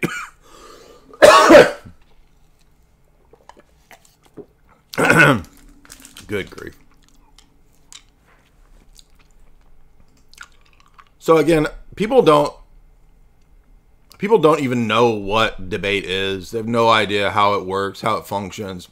And they literally think when I'm calling people back from trying to use red herrings that it's all just tricks and tactics and I'm being mean. Man, it's just super stupid. Like, you really. So let's say that we're playing chess, and let's say that you guys are watching me play chess with somebody online. It's a live stream of a chess match, and I'm over here doing chess things, and then the other person comes and says, oh, here's my checker piece, and I'm going to knock over your king with my checker piece. I win. What would you all think about that? You would think it's ridiculous. It's an invalid move. Checker pieces don't work in this game. That's a violation of the rules of this game. Likewise, debate functions on rules. You don't just make them up. They're not arbitrary. You can't pick and choose. Well, we all pick and choose.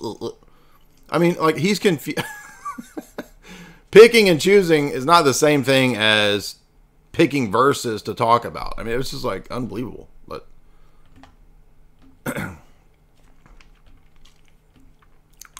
yeah. So again, why will you not debate people who literally have absolutely no knowledge? It's like you have no knowledge of what you're talking about. People in the chat, it's ridiculous.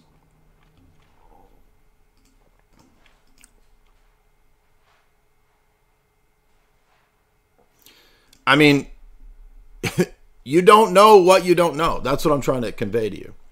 And you just want to sit there and giggle like you think you're winning or getting something over on me or something. It's not harming me, dude. It's harming you.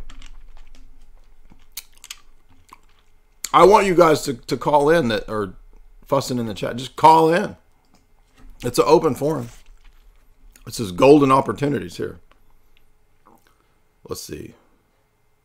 Jean Sant. JJ Page. Uh-oh. Anybody that's got an old 1800s looking dude in their profile, we know that's going to be trouble.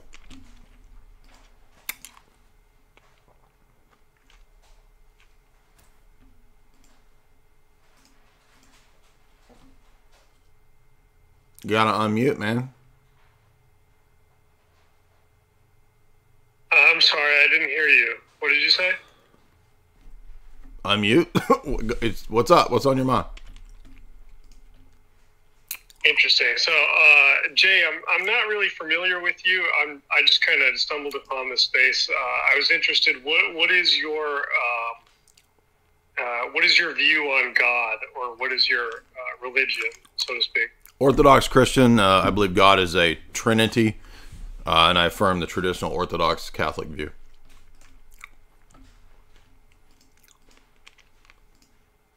What about you? I am inquiring into Catholicism right now. I'm not technically Catholic, but I attend Mass regularly. What would make you choose Roman Catholicism?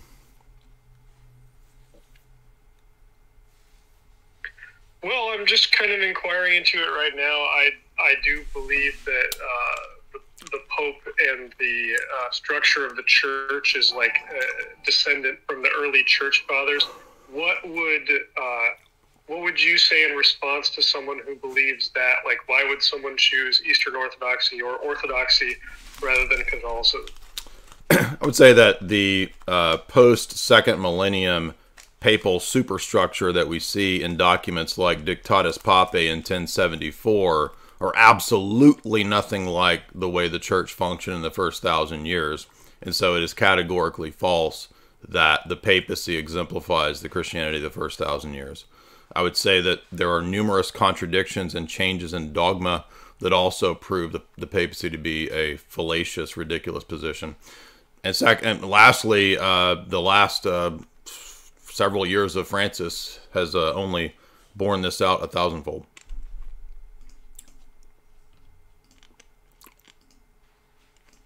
Interesting. Thank you for that. I'm not really a theologian. I don't have anything to argue for, so you can send me back down to listeners. But Merry Christmas. You too, and I'm not trying to be mean to you. Have you heard of Dictatus Papae as an example? No, I have not. So, just real quick, and I've got it pulled up on the screen here. This is the Pope Gregory VII. He's the famous pope the time of the Gregorian reforms.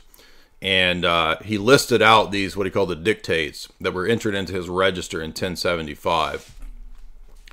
And it continued to be there for many decades later. And actually the Pope after Gregory, I forget which one he was, but it's in the Meyendorff book that I've been talking about in great detail. There's a whole chapter in this book on how even Gregory the Seventh didn't actually accomplish a lot of these dictates being accepted. It was his successor that did.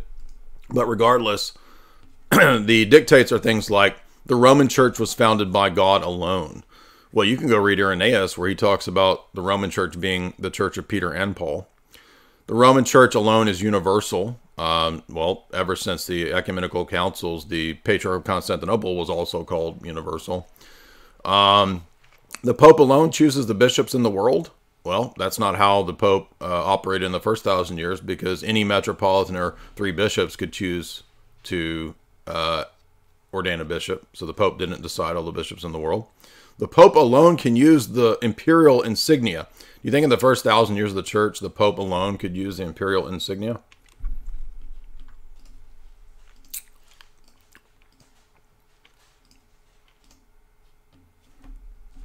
Right. Well, I mean, I don't know. I'm not familiar with that. Right. Well, I'm not trying to be mean to you, but I would take a look at Dictatus Papae, because it's a great example of what you're signing on to.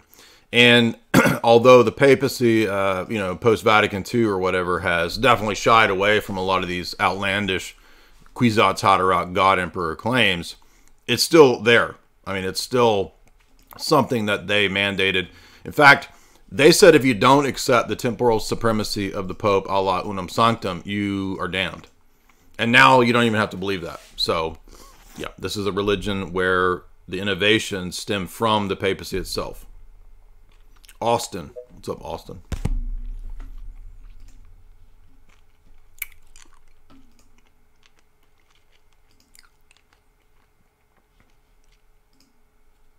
Unmute.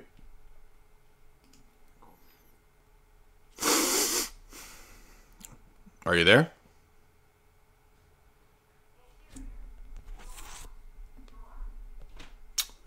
Moving on.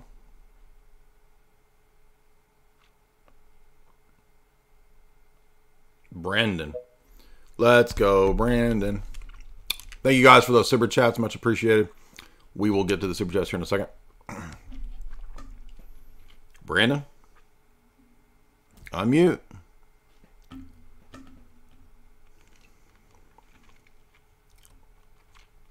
Yo. Yes, sir. Did I hear my name? Yep. Cool. I was over here practicing on this broken guitar. That's awesome, How you doing, dude. man? Good. What's up? Yeah. So I was just wondering, do you have like a special Christmas dinner you guys make over there? Yes. We make long duck dong. Let's see. Moving on. Modern native. What's up, dude?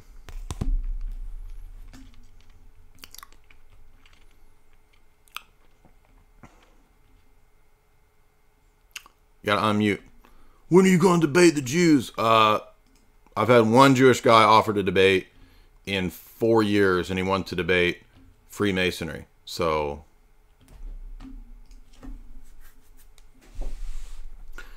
no, not Brandon. Dude, you gotta unmute, man. Guys, it mutes you. Yes, sir. Howdy. Hey.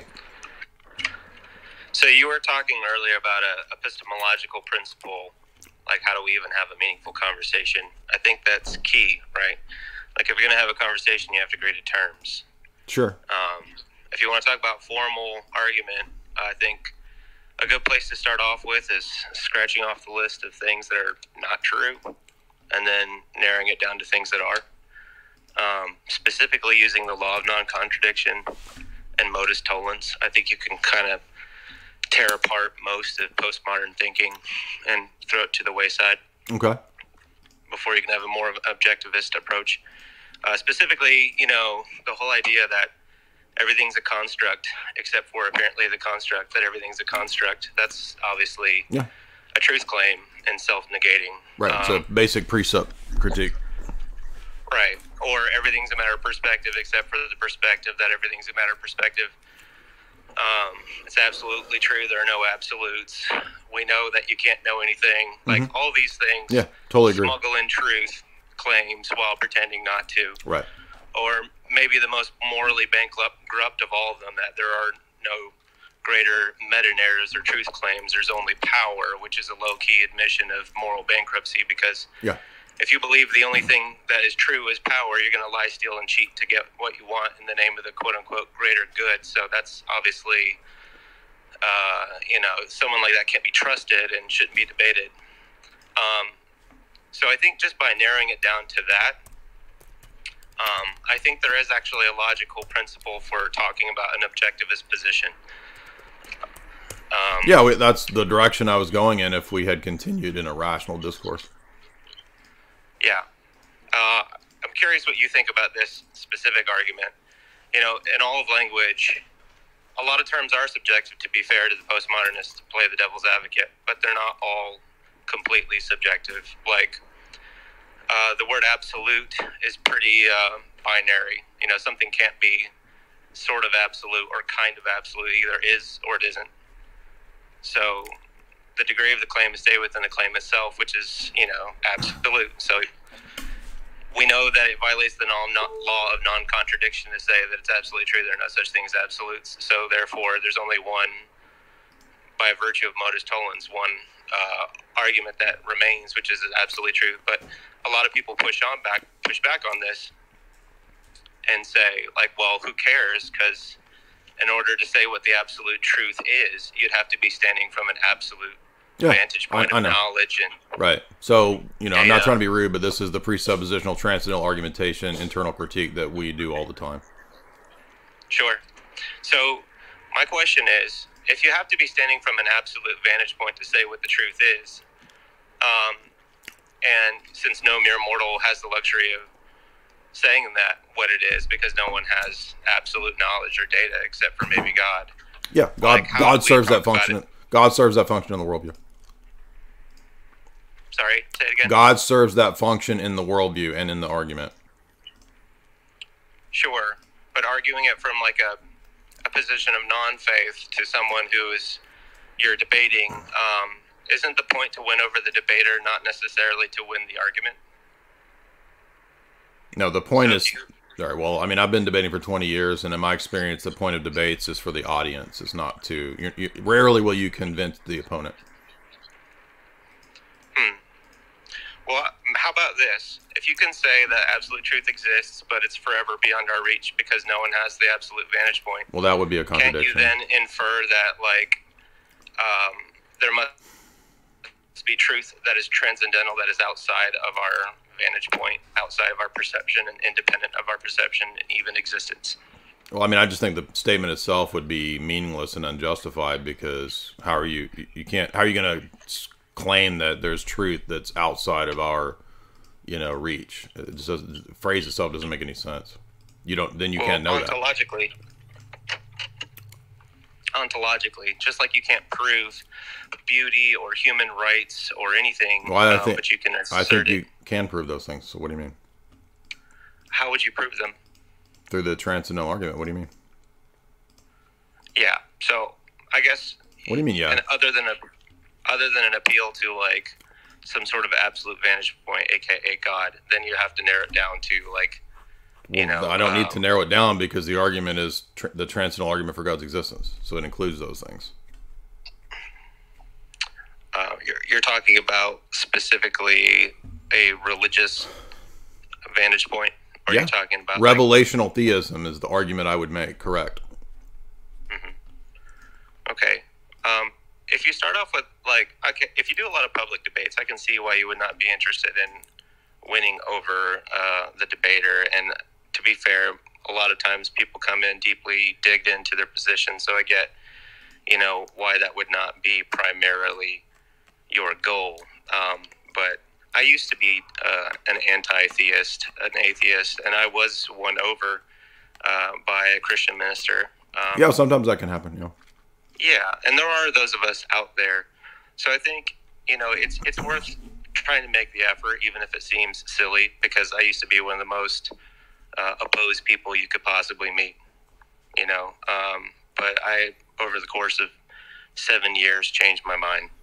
So. Yeah, and I think you're right to say too there that it's not one debate that's going to change people's minds. Usually it's a series of events over a span of time, like you said, many years. I mean, it's not going to be one thing. But if you're hopping into the middle of this, if you're not familiar with what we do, I mean, we've been doing this for years. We've opened it up. I mean, what I usually do, and I've said this for many years on here, is that when people come on, they're going to, it's kind of like debate school here. They're going to be held to certain standards, and the purpose here, and we're going to have fun along the way and joke around, but the purpose here is to call people back to invalid moves, right? So when people think I'm interrupting and being mean, I'm calling them back to an invalid move. Just like if we were playing chess and somebody took the queen and or the pawn and moved it all the way over there to take down my king out of nowhere at the first move, that wouldn't be an invalid move. I said, no, go back, start over. So that's what this is. This is like debate school in a way. So it's informal. This is not a formal debate. But a lot of people are always asking me, they're like, help me to debate better. I want to learn to do better in rhetoric and this kind of stuff. So that's partly what we're doing here as well. It's kind of helping people understand and hear bad argumentation and hear it called out. So there's a lot of different purposes as to what we're doing here today. And it's not primarily to necessarily convince the immediate opponent, because I get a lot of trolls and there's a lot of bad faith people that hop on here and they're not interested in being convinced or learning the truth. They just want to be silly, and they will get silliness back. So again, it just depends on the context of who hops on here. Gotcha. I do think that one thing that's like sorely missing is this whole idea of quantity and quality of evidence, generally speaking, in our public discourse. Like, if there's a lot of quality evidence, probably true. Not a lot of quality evidence, probably not true. And if it's a mixed bag of like mixed quality or mixed quantity, you know, you have to parse it out. But it seems like there's a lot of stuff that just gets thrown out there, and there's very little evidence for it whatsoever, and it just goes by completely unquestioned. I mean, if you're talking about general discourse in modern society, yeah, most people are not able to operate in a coherent, logical discourse way. But I don't know what you're talking about, throwing out stuff without significant... Are you talking about the context of religion? What are you talking about? Just in the context of really anything. Like, if you go to court, you know, you can have some solid evidence, but if there's just a little bit of it, it's only going to have so much sway. I guess it depends on the evidence. But if you have a lot of evidence and it's solid, you know, you've got a strong case. And sometimes I hear people say, just throw out meager evidence and it's really incoherent and discombobulated. I'm just like, why would you think that would fly? You know, like, yeah.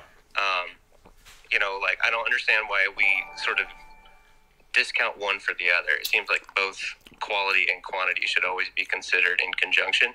Yeah. But that doesn't seem to be the case a lot of times.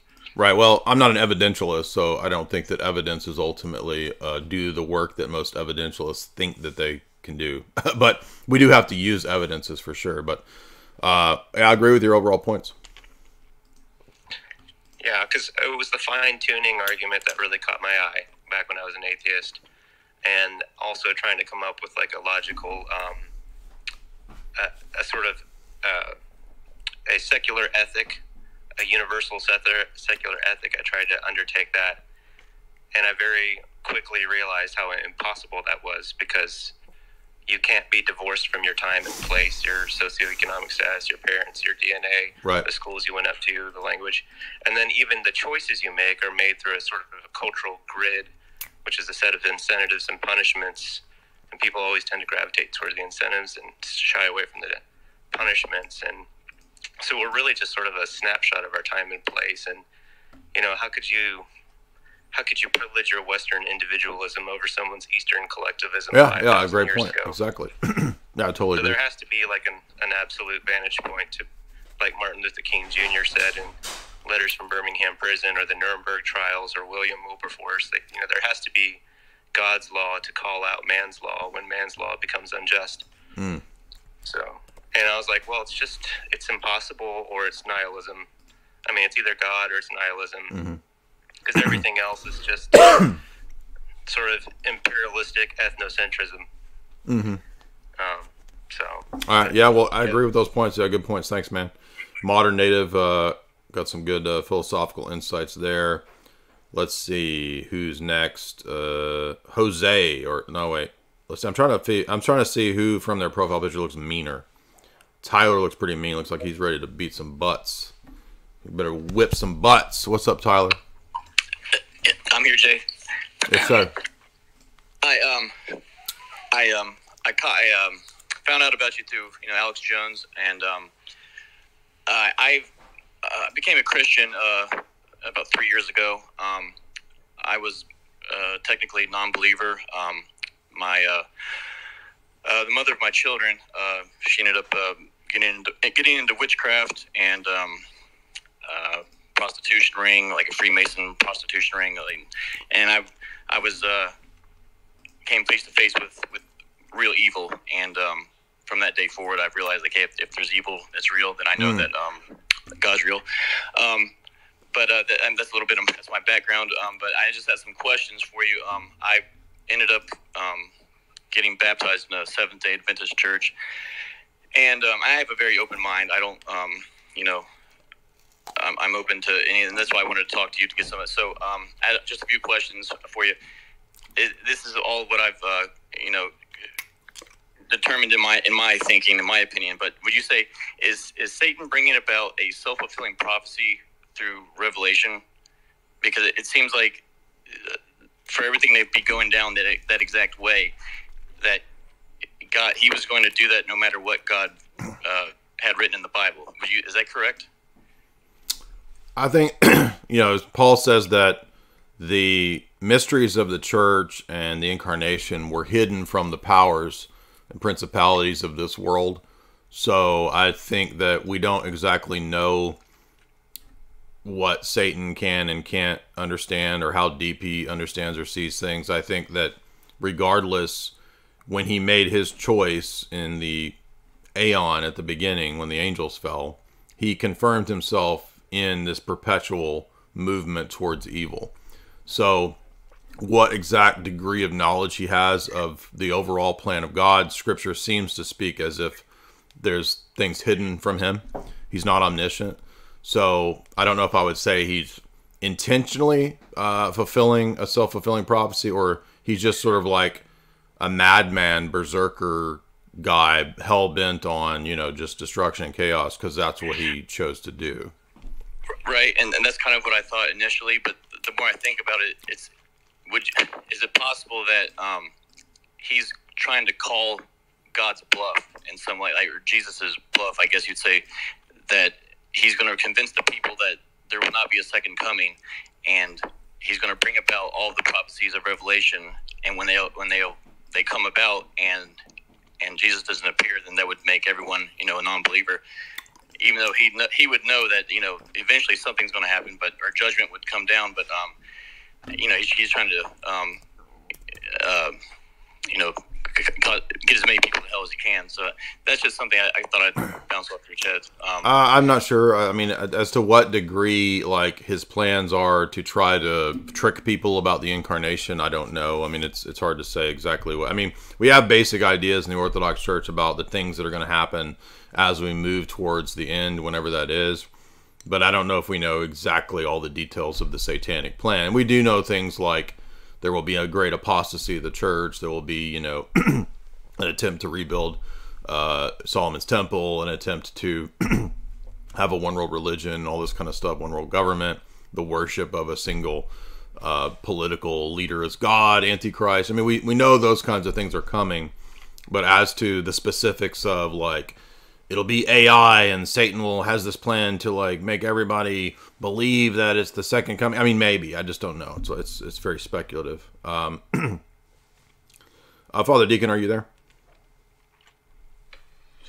Yeah. Did you want to chime in at all? Do you have a couple things to say, or do you want to just keep going? No, I'm just hearing. I enjoyed that last gentleman. with the epistemological questions, and you know, I'm throwing out for people to give me their best objections a tag.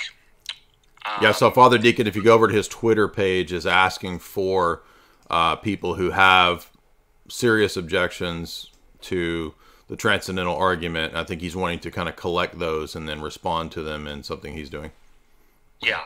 So, I mean, I don't mind arguing here, but the thing on my Twitter X, I'm not challenging people.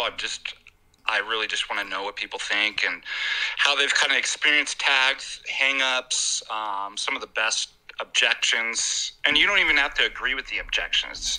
Just objections that you think, hey, I think this is worthy of responding to. Because I'm collecting that and writing a paper. So any feedback that anybody has is wonderful. And even on here, too, I'd love just to hear what people think. Thank you for that. I am going to briefly do this while I go to the little girl's room. Chad Mode is your ultimate natural pre-workout, designed to take your performance to the next level. Chad Mode is for natty beast alphas only. Whether you're hitting the gym, invading a favela, conquering a small village, gambling, burning the midnight oil, mogging on your coworkers, or getting banned from Facebook, Chad Mode gives you the competitive edge you need.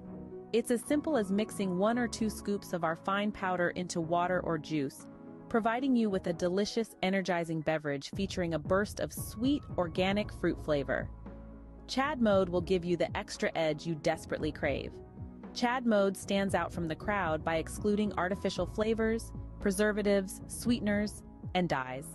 We've even avoided so-called natural flavors, ensuring a clean and effective formula. Only soy boys and betas guzzle blue dye and sucralose, further tanking their already low testosterone levels. Chad Mode is made in America. Unlike your common TikTok peasant's pre-workout powder, it does not contain Chinese lab-made caffeine and artificial sweeteners that soy boys so often crave. Experience the pure goodness of Chad Mode with Blue Magic registered trademark organic blue spirulina extract, organic lemon, cherry, and organic maple crystals. Forget synthetic caffeine. Embrace the natural power of organic green coffee bean extract.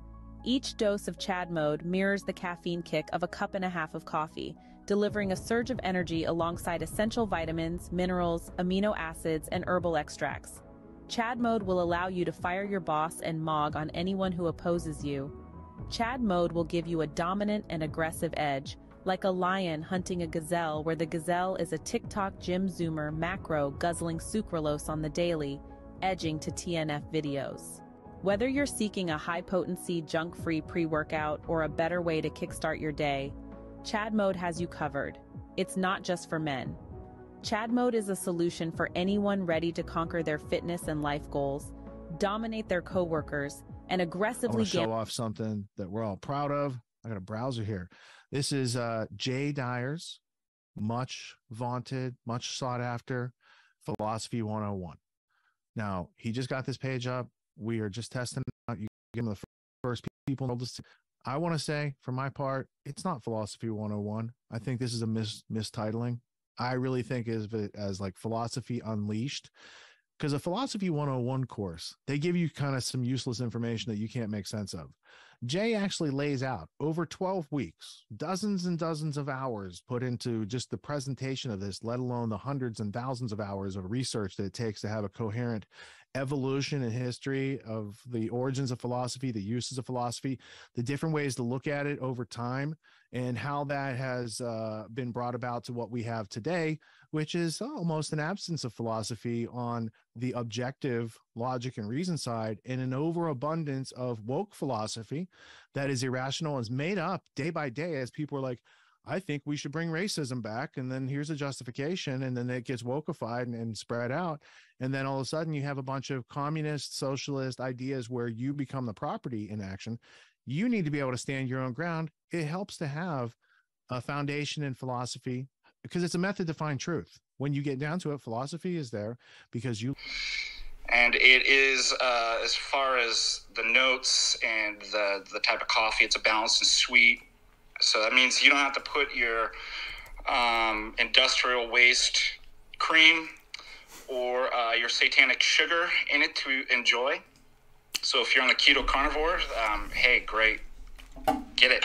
Consider supporting Patristic Faith and Jay Dyer and Laura Coffee by purchasing that. And also, I want to remind you guys, too, thank you, Father Deacon. I've got the link, as I said, to the Laura Coffee there. That's his affiliate. You can also support me via heading over to chalk.com. You just saw the ad.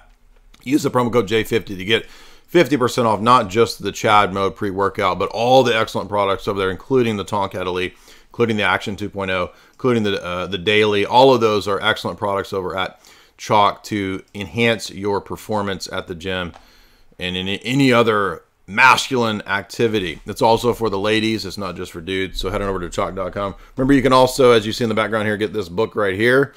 I got multiple stacks of copies of meta-narratives in.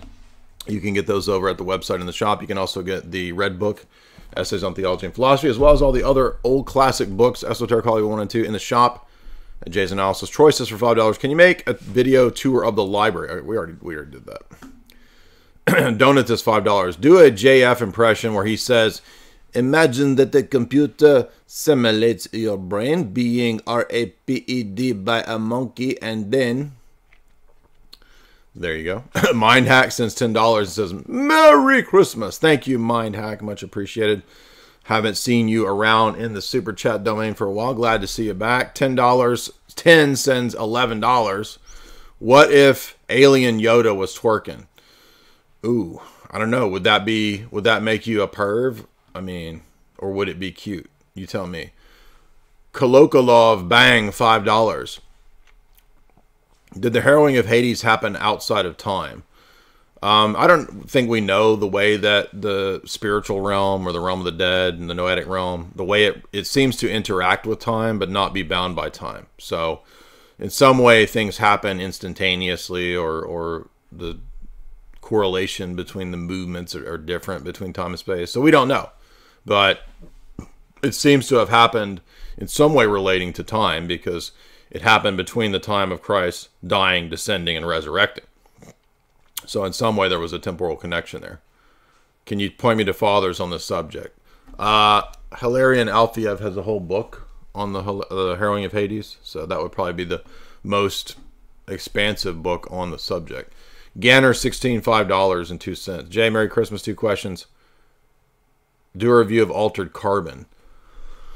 Maybe. I just haven't really committed to a lot of these more recent kind of... Seems like everything post 2016 and sci-fi is just all woke, and so it's unwatchable. Do analysis because it's a super revealing dystopia. Unblock me on Twitter. I don't know. I usually find that the people that I blocked were blocked for good reason. I have no idea why I blocked you. If you unblock me, I will finally take care of the way that you cough. So does that mean you have the antidote to the T virus that you gave me? Alexander Solzhenitsyn, $10. I want to say thank you. Thank you, Alexander. James Fedgy for $3. Can you elaborate what Arianism is? Arianism is the doctrine that Christ is the first, that Jesus, the Son of God, is the first thing that the Father created before the foundation of the world, and then he moved on to create everything else. So Jesus becomes a kind of demigod, and then salvation consists in a kind of a moral realignment where you become like Jesus in the sense of being more and more of a moral person. So then explain to me why penal substitutionary atonement is Arian. Because the idea that the Son is damned in our place would require either a Nestorian Jesus or an Arian Jesus, because you can't damn the second person of the Trinity. He's God from all eternity. You can't split the Trinity. So very simple. That's the simple presentation. Merry Christmas. Merry Christmas to you. Glitchy, $3. Some people think that you owe them time because you do this show. Thank you for your work. By the way, have you heard the Yuri Bezmenov clip? Just kidding. Exactly. Glitchy, $5. In other words, entitled people think that you owe them because you're doing this. Merry Christmas. Merry Crimbus to you and your queen. So shout outs Tim and Eric Crimbus there. Thank you, Arena, $25. Thank you so much, Arena. Well, we did get a wine mom yelling at us tonight, didn't we? That was a sweet surprise. That was a sweet wine, so sweet cherry wine, sweet red, right? Like Steve Brule says, sweet cherry red. She set us straight, yelled at us, told us that Jesus was an anarchist, and her justification was because she had been through trauma. Well, I'm sorry for your trauma, but that doesn't have anything to do with whether your views are correct or not.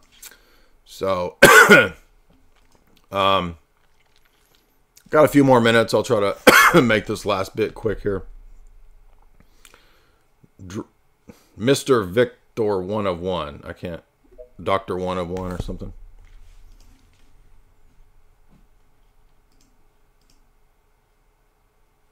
Gotta unmute. Merry Christmas and Happy New Year. What's up? Merry Christmas to you. I'm more excited for the New Year part, but, you know, there's a lot of money going in and out right now. Going in and out of what are you talking about? Christmas, you know, is like the last Q4 holiday that, you know, a lot of people are spending their money. Okay. Did you have anything related to the topic, or what's up? The topic is all right, God. We're moving on. Crusader. How you got Crusader in your name, and you got an Orthodox cross. How does that work?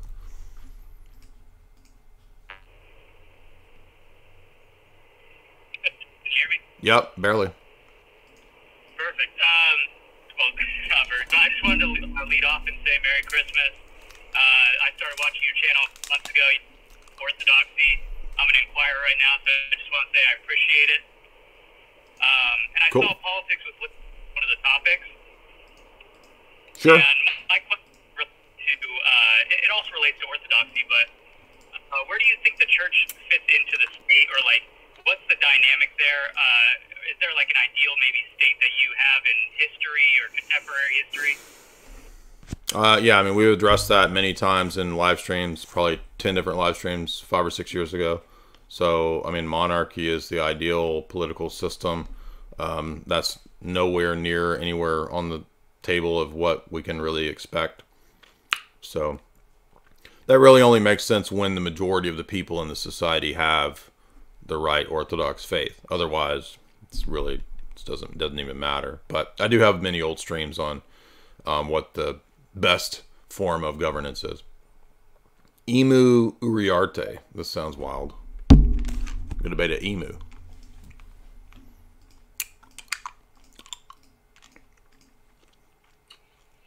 Hello? Yes, sir. I'm sorry, can you hear me well? I can. Okay, thank you very much. I just want to say I'm a big fan of you, Jay Dyer. And I actually did want to focus on that thing you just got done saying. Which thing? The monarchy versus like democracy and those types of world systems. I guess I can see how the monarchy system would function like better in a way when you have like a complete, like a faithful society. But do you think that leads to like the actual better flourishment of the people that participate within it? Or do you think that's just more sort of like it's a setup to maintain the moral framework of the society rather than the actual like prosperity of it? Maybe I'm not saying that right. I mean, it sounds like a utilitarian argument. Like, well, we're going to choose a system based on what gives us the best, monetary or social gains. Like, I mean, we should just have the Bitcoin society because that's going to give us the most gains. So, what? I don't understand your question. Like, you're saying, is monarchy true because is it the best because it's not the best because it's not going to give us the most gains? Is that what you're saying? Well, I mean, I would think it would be ideal, but I just don't think it. I think historically, monarchist societies have like naturally kind of eroded to more of like a parliamentarians, especially in the West, where. Why do you think that erosion happened, though? I mean, that's not the most societies in history haven't been parliamentarian or republics or democracies. They've been monarchies. I mean, I understand that, but you don't think the most like powerful and powerful and effective doesn't necessarily equate to good, but I don't know. You know what's helpful? That just caught me off guard. I don't know why I even mentioned that. I was about the whole reason I even joined, I'm sorry to derail it, was about Catholicism and Orthodoxy. Hold on. Because I just want pause 1 second. Let Father Deacon reply. Go ahead. I was going to say the Hans Hermann Hoppe. So I was. Can you not hear him? No, I cannot. Okay, can you pause just 1 second? He's talking. The Hans Hermann Hoppe article from Aristocracy to Monarchy is really good, and it shows the change and the corruption that led to kind of parliamentarism that you mentioned. Right.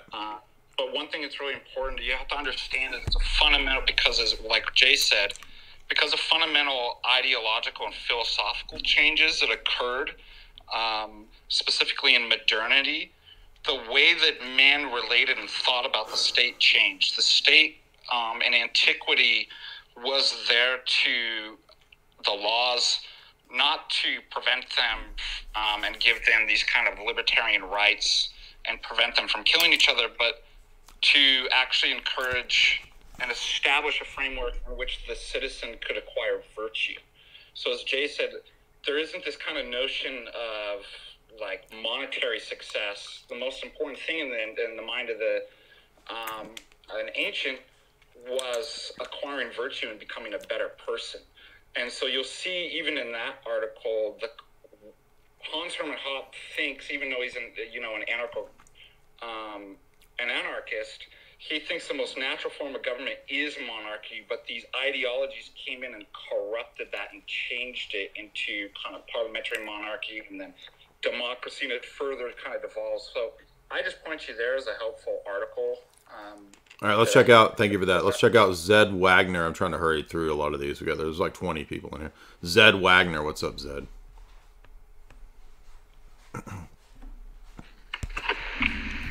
Hello. Hey, sir. Can you hear me? Yeah.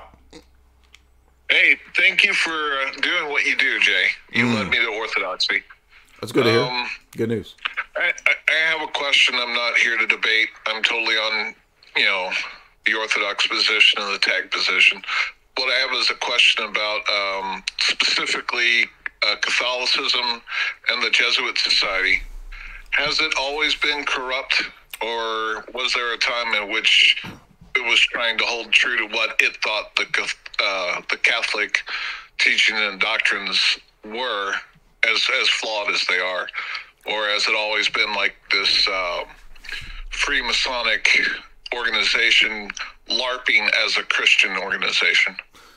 That's a good question. That would probably require somebody who is more of a specialist in the history of the Jesuits to really give you a solid answer on that, because as time progresses, as we get up into the 20th century with more and more books being written about the Jesuits, you get a lot more lore, a lot of gibberish, a lot of conspiracy nonsense that sort of becomes an accretion on the story and the history of the Jesuits.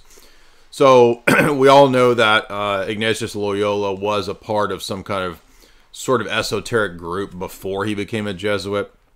It is possible that when he was amongst this Illuminist type of group, he maintained some of those ideas as he went into forming the spiritual exercises and whatnot. And there is an overlap of certain groups and people. I mean, even the writers, Quigley talks about in the Anglo-American Establishment that the Royal Society elite, the Cliveden set, and others utilize the spiritual exercises as a manual for how they would kind of run things in a cell structure for their power block. But that doesn't mean that they were doing it because they believed Jesuit philosophy. They just thought the tactics and the techniques of having a confessor and the way that the confessor might potentially manipulate you through the Jesuit practices, a la Ignatius's spiritual exercises, could be a technique that they could use.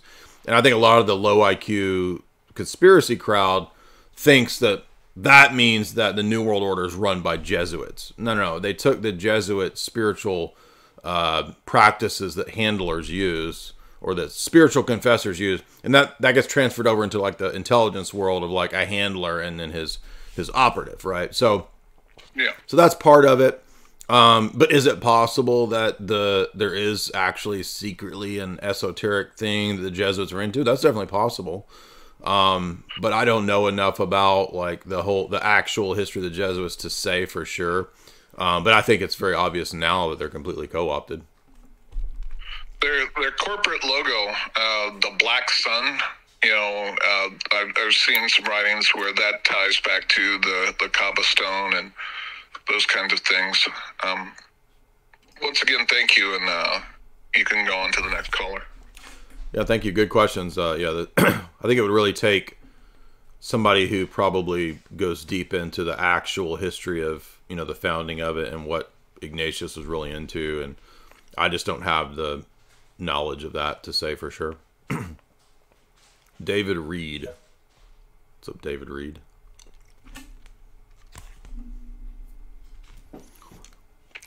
Hey, what's up, Jay? Thanks for letting me back on.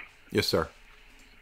Hey, so another question I had was, there was a point in the discussion with Raheem Zoomer where he kind of pressed the idea that if somebody has the potential to sin or not sin, that would entail the fact that they could abstain from sin indefinitely. Yeah, but I didn't want to go into the Mary talk because it's a whole other issue to talk about the sinlessness and the ever virginity of Mary with a Calvinist, even though John Calvin believed in the ever virginity of Mary. The point was that Mary is different because Mary was at every point in her life given grace and aided so that she wouldn't sin. And I just didn't even feel like going down that route. So that's because we believe that people can have the effects of the sin and still not be guilty for the sin. And the Calvinist doesn't believe that, right? So Mary is somebody who, for us, she felt all the effects of Adam's sin, and yet herself still did not sin. And so she's a proof against inherited guilt. So that's the strong point of Mary. But Mary is not identical to us because we, for the most part, right, do not concede to grace. So what he's ignoring, he's thinking of it in a Pelagian way, like Mary was sinless, like Pelagius thought about it. Mary was sinless because of grace, right? And so it was a tremendous amount of grace that helped and kept Mary from being a sinner in terms of actual sin. But the rest of us are not going to be free from actual sin. Right. Okay, so there was a provision given for Mary in those situations where she might have sinned absent that grace? I think we could say that. Okay. Interesting. And so I mean, she's the most graced. She's the most graced of all women and all creatures. Right. And for the record, coming into the church, I had a Pelagian background, and so that's why that was still something I was kind of thinking about, trying to work through. Well, remember that we're conceiving of grace. We're conceiving of grace as different things between us and a Calvinist. So a Calvinist conceives of grace as God's dispositional attitude towards you changing. So you're in grace when God's no longer mad at you and hating you, right? Right. That's after regeneration. So, but we don't think of grace as merely this dispositional stance. Grace is an actual living power within you that is an uncreated energy. So Mary always had that uncreated energy and power within her at work. And she was supremely graced above all of the other human beings. So and so the Calvinist is missing the synergizing as well there? Yes. And they correct. Because they conceive of it entirely different. Okay. All right, yeah, that makes sense. Because it's a simple act of God's will. Correct. To change his disposition yes. towards you. Correct. Okay. All right. Right. Okay. That's very helpful. And then just one more question, if I may. Sure. Okay. Sorry, I'm trying to think of how to put this. So in the PSA model, the penal substitutionary atonement, they say, I've heard William Lane Craig's articulation that they don't, that basically he says that the Christ felt the separation of God. Yeah. Well, again, That's anti-Trinitarian, right? Because Jesus is a divine person. A divine person cannot be separated from God or from the Father. And he said in an economic sense. He particularly used that. It doesn't matter whether he qualifies it. It doesn't matter whether he qualifies it as that or not, because the he refers to the divine person of the Son. There's no human person, Jesus of Nazareth, that's the Arian or the Nestorian view, who is separated from God. He equals second person of the Godhead. So the second person of the Godhead can't be separated from the Trinity, right? To be separated from God means that the Holy Spirit no longer indwells you. It would mean that the Father's will is set against you. So that would mean that the Trinity is now no longer the case, because Jesus doesn't share the same will as the Father. The Holy Spirit no longer resides within him. There's no, by the way, it would also undo perichoresis, the indwelling. The Father would no longer indwell the Son. What? I believe he denies perichoresis. He doesn't believe in the inseparable operations or anything like that. Yeah, but he's also an Apollinarian, so, I mean, I don't know why anybody listens to William Lane Craig anyway, but... Right. Okay. Yeah, that's fair. That's fair. So, okay. All right, well, thanks, Jay. Yeah, good questions. That was pretty much all I got. Appreciate it.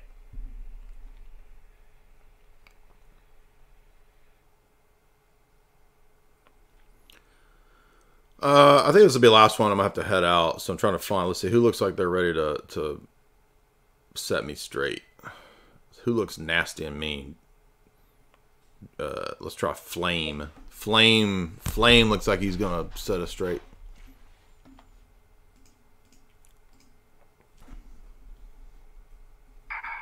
Hello. Yes, sir. Wait, is the stream ending soon, or how much time do we have? Well, depends on what you want to talk about. What do you want to get into? Okay, so I want to talk about biblical morality specifically. So before I start, I just want to talk about intuitive. I just want to talk about where I base my morality, because that's a question usually that you would ask. Okay. So I base mine on intuitive morality. So I think people are born with an intuitive morality, and then it is changed or repressed through cultural and propaganda and stuff like that. Okay, what's the just a biological drive? What is the intuitive morality? Well, I think it's God-given specifically. Okay, what God? What God? Well, I'm not exactly sure, but what I do want to say. Well, how do you know it's God-given if you don't know what God it is? Well, because I think you can get people from all sorts of cultures. So you can get people from every culture, and they would know that murder, lying, and stealing is wrong. They may have different ideas of what it means, but... Well, but what if my God that's intuitively giving me my morals is the devil, and I think that those things are not wrong? Well, I think you would know, but I just want to get to my main argument first. So, because my main argument is mainly a critique. So, you say that you base your morality on God and the Bible, but but you said you based your morality on God too, but then you couldn't tell me what God it was. So I'm not sure you're going to have a good basis for a critique. Yeah, well, because I mean, it is mainly my own. I mean, it might not be a good argument for me because it is a subjective morality. But okay, there we go. So yeah, so it's subjective. Nice. Go ahead. But my main argument is a critique of biblical morality. So I would go. Sorry, I don't usually do talks, so I'm a bit nervous. I just want to... okay, so with biblical morality, when we go back, there's... it just seems... It seems like kind of... Oh, my head. Okay, it seems very arbitrary to me. So, for example, when it says that the Son won't pay for the sins of the Father... But then, for example, in the Bible, God kills all the firstborn sons of Egypt, or when he kills David's son for a sin that David did, or when he tells Abraham to sacrifice his son, even though he stops him, I still see it as like the act itself is basically still done in that way. So from the way I see it, the way I see it is that how can I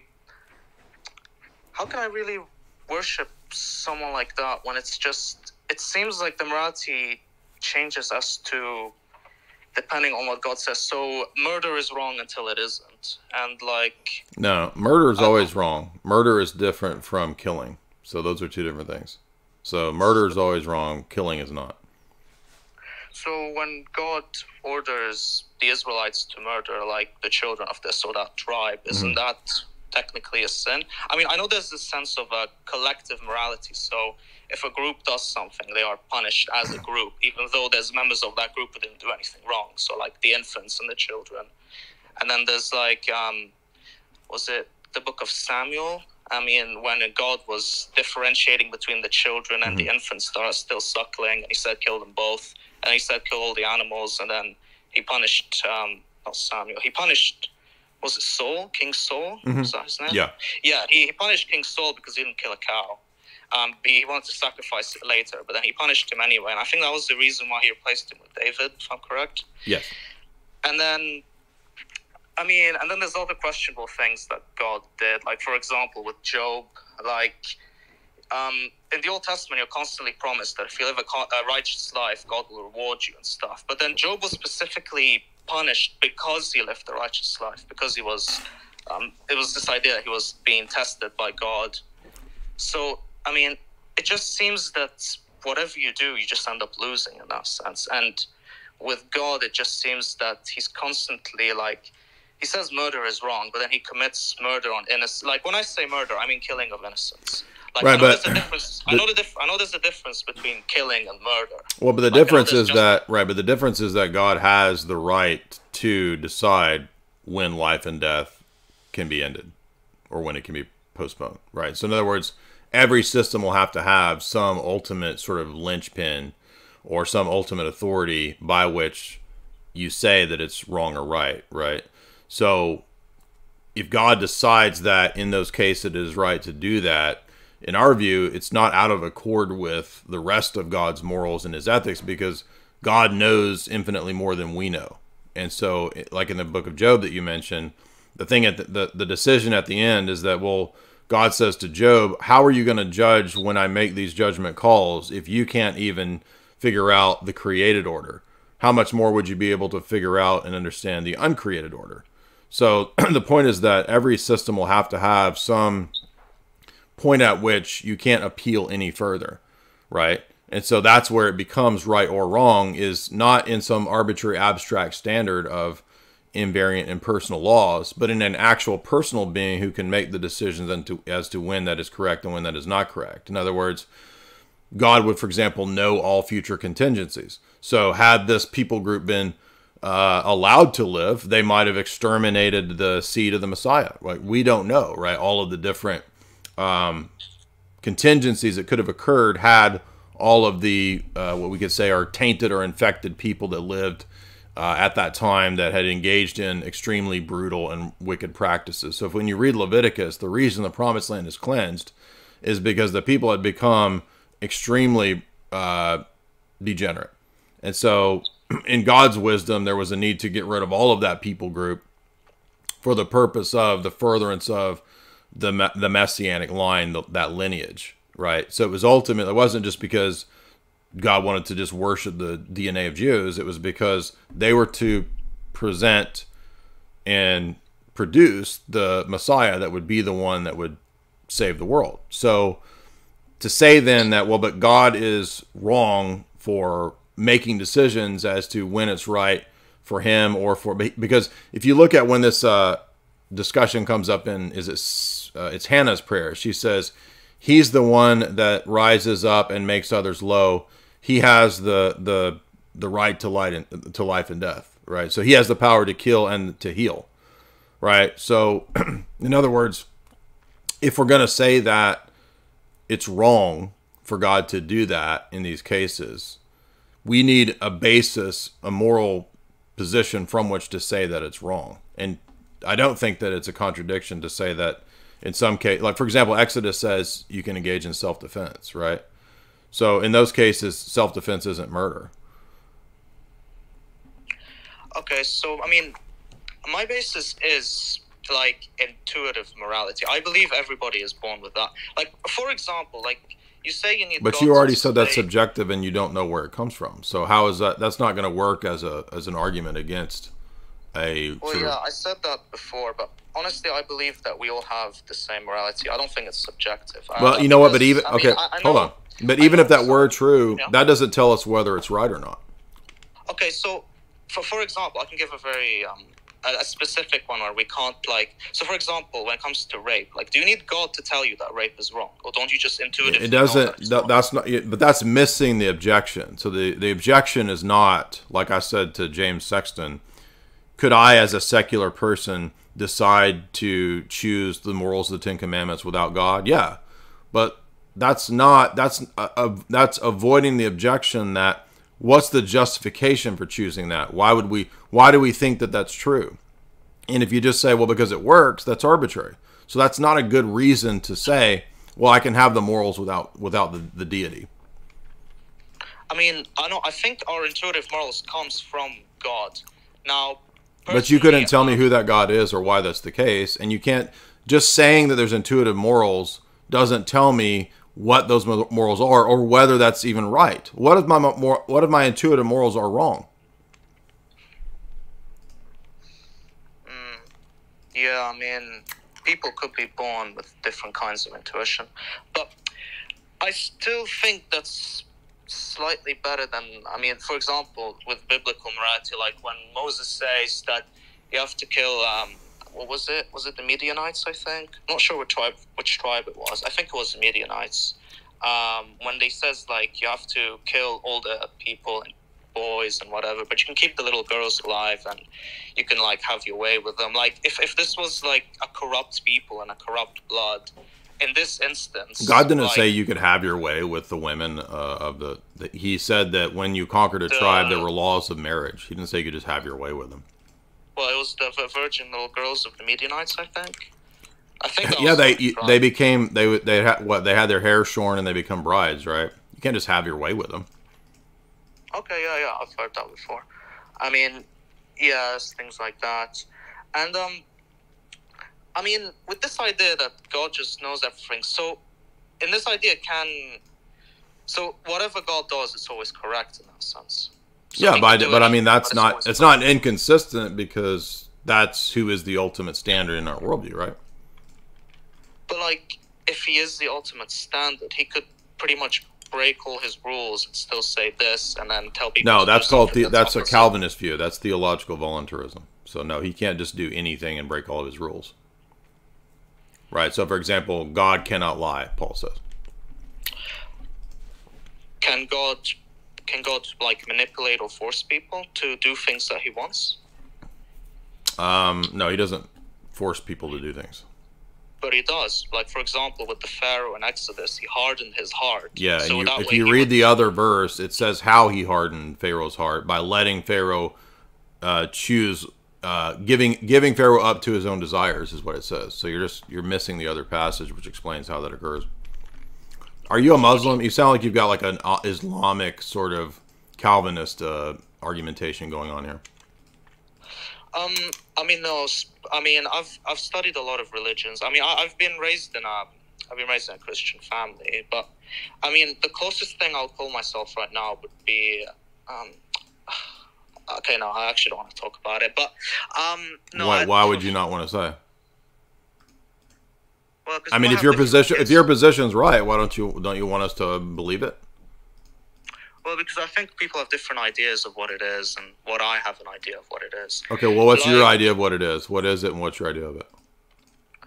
Well, my idea of it is mainly, well, some people consider it satanic, but I don't think it is. Like, hermeticism. Like, Okay. I think that we are meant to transform ourselves into, like, good people in that sense, because this idea of turning lead to gold means, like, like from what I've read about it, is you turn good.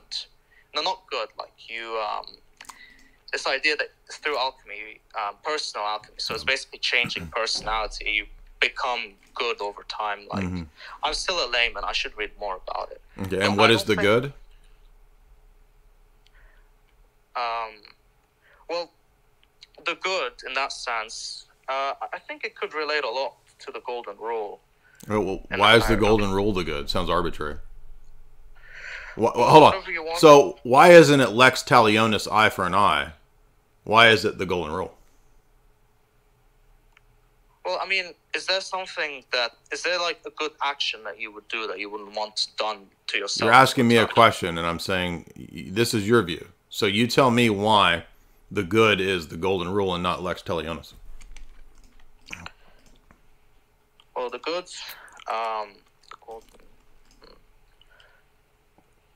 well, it is. You know what? How about this? You think on it, and then come back to the next stream, and then I'll let you back on. I've got to go to a Christmas Eve Western Papal dinner tonight. So, but thank you for coming on. I appreciate it. Not trying to be rude. I do have to leave. And I want to remind you guys to head on over to chalk.com, use promo code J50 to get 50% off. Tinfoil Hat Girl says for $5. I have a question. I'm sorry, I didn't see this until just now. You can go ask Father Ananias on Twitter. What is the relationship that we have to kids after we die and go into the eschaton? I've not had a good answer to this question. Well, I mean, what do you, like, you can ask him this, but I mean, we all have the same bodies in the resurrection. I don't think the resurrection is going to be, people think that, like, I'm not saying you say this, but people think heaven is like, we're all these sort of balls of ghost dust floating around and staring at ideas in heaven. No, it's a bodily resurrection. It's like Jesus came out of the tomb with a body. Same body that he had before. So we'll have a new heavens and a new earth with bodies, and we'll move around and do stuff.